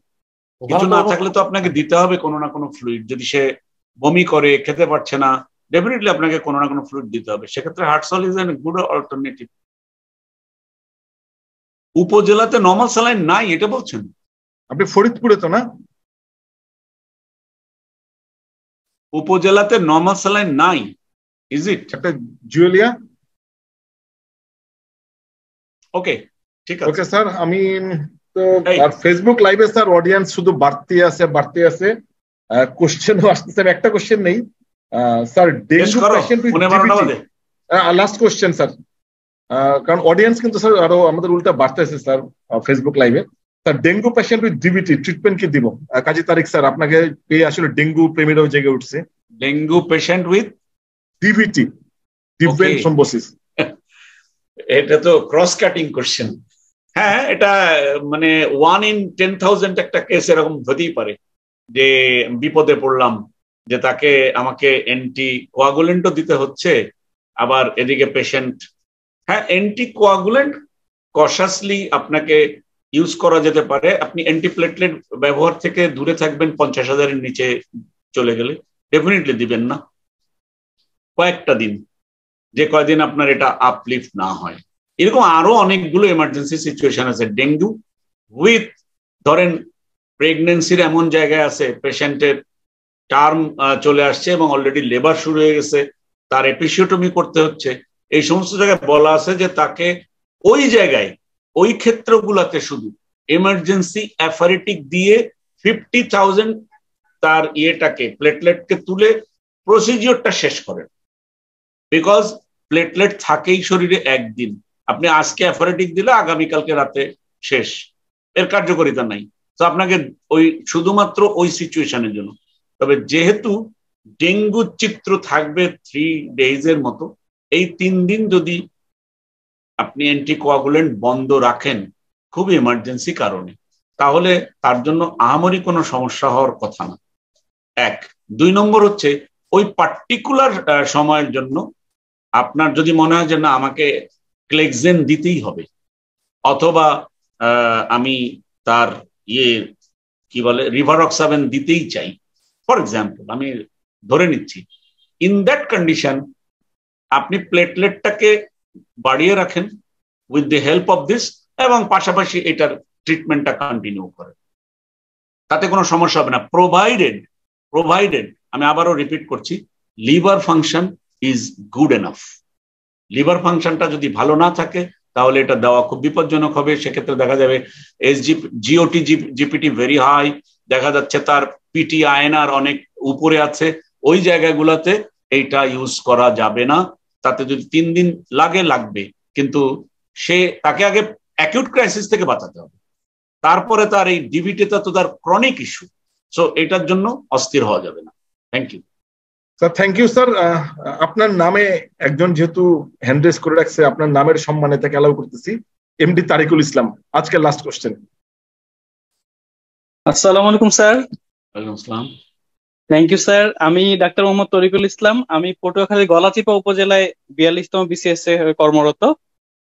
স্যার, এটা আমার এই এলাকায় আসলে এসে আমরা আসলে এন্টারিক ফিভার সম্পর্কে আমাদের ধারণাই বদলে গেছে। মানে প্রতি ঘরে একাধিক লোক আছে যাদের জন্ম থেকে তাদের মতে 4-5 বারও অনেকে বলে আমাদের টাইফয়েড হয়েছে। তো এই টাইফয়েডের প্রমাণস্বরূপ কি আছে দেখান, তো তখন তারা এই ভিডালের রিপোর্ট বের করে, দেখা গেল যে টিএইচটা 160, এবং সেটাও দেখা গেল কোনো কোয়াক দিয়েছে অথবা ডিএমএফ দিয়েছে, এবং এর ফলে তারা পরবর্তীতে 7 দিন 14 দিন করে অ্যান্টিবায়োটিক ইনজেক্টেবল নেয়, মানে খুবই কমন।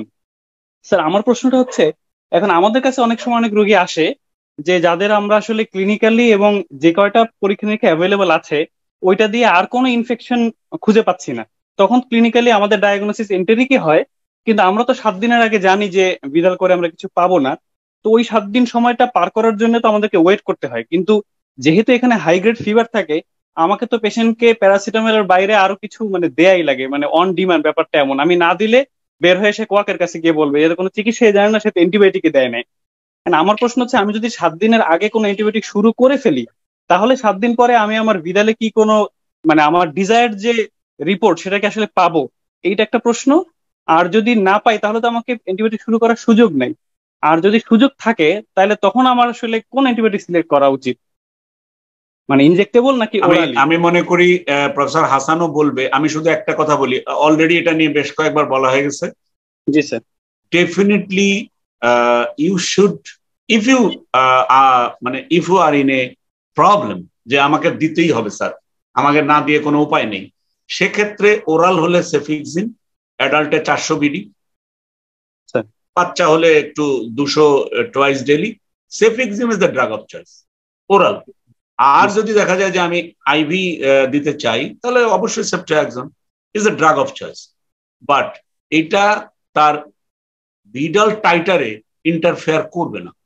সো ও 1 সপ্তাহ পরে যদি ওর এটা করাও হয় তাহলে একটা জিনিস বোঝার জন্য আপনার সুযোগ আছে যে আমি 1 সপ্তাহ পর যখন তার আমি একটা ভিডাল করে আমার স্যাটিসফ্যাকশনের জন্য আমি দেখলাম এর টিও সে 640 অথবা 320 4-fold রেজ হয়ে বসে আছে, তা আমি বললাম যে আমি তো সঠিক ড্রাগই দিয়েছি, so let it be continue.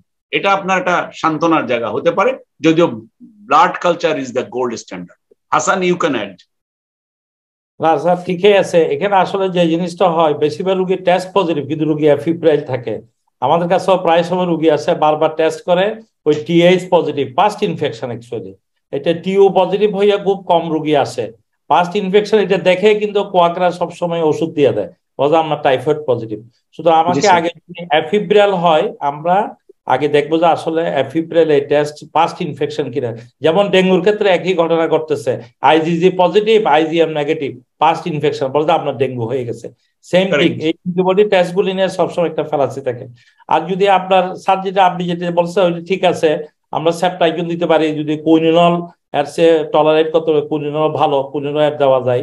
তবে এই ক্ষেত্রে আমাদের গ্রামে গঞ্জে অনেক সময় দেখা যায় রুগীরা স্যাটিসফাইড থাকে না, ডাক্তারের ওষুধ না দিলে এত ধৈর্য দত্ত চায় না, একজন ফিজিশিয়ান টু ফিজিশিয়ান এফআইতে রুগীগুলি সবসময় চেঞ্জ করতে থাকে।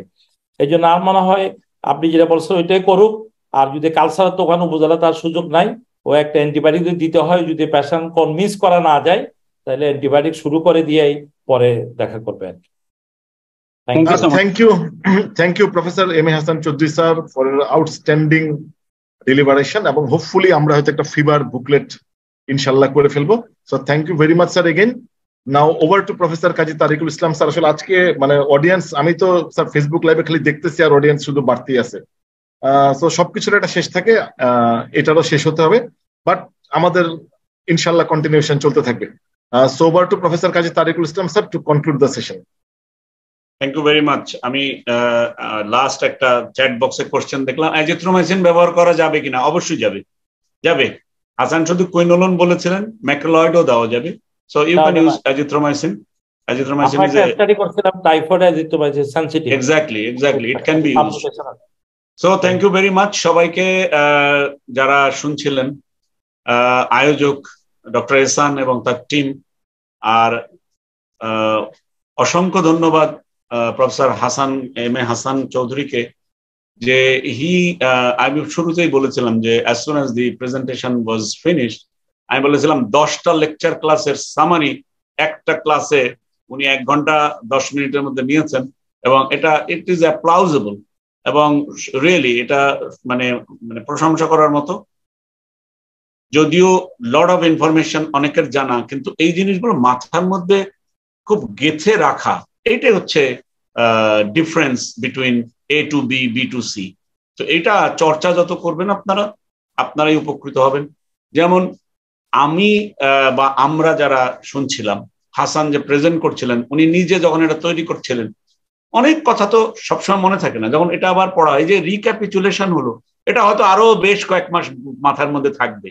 But when ever you will get a patient, তাহলে তখন মনে হবে আচ্ছা জেনারেল এক্সামিনেশনে আমার কি কি দেখা উচিত জানো, এইটা থাকবে। সো দিস ইজ ভেরি, যত প্র্যাকটিস করা যাবে তত এটা মাথার মধ্যে গেঁথে যাবে পার্মানেন্ট মেমোরির জন্য। সো আর কথা না বাড়াই, অনেক রাত হয়েছে। থ্যাংক ইউ ভেরি মাচ এহসান এবং প্রফেসর হাসান এবং যারা যোগদান করলেন সবাইকে, এবং এর পিছনে যারা টেকনিক্যাল হ্যান্ড তাদেরকেও। এবং আমি এখানেই শেষ করছি, এবং হয়তো আবার কোনো এক সময় দেখা হবে।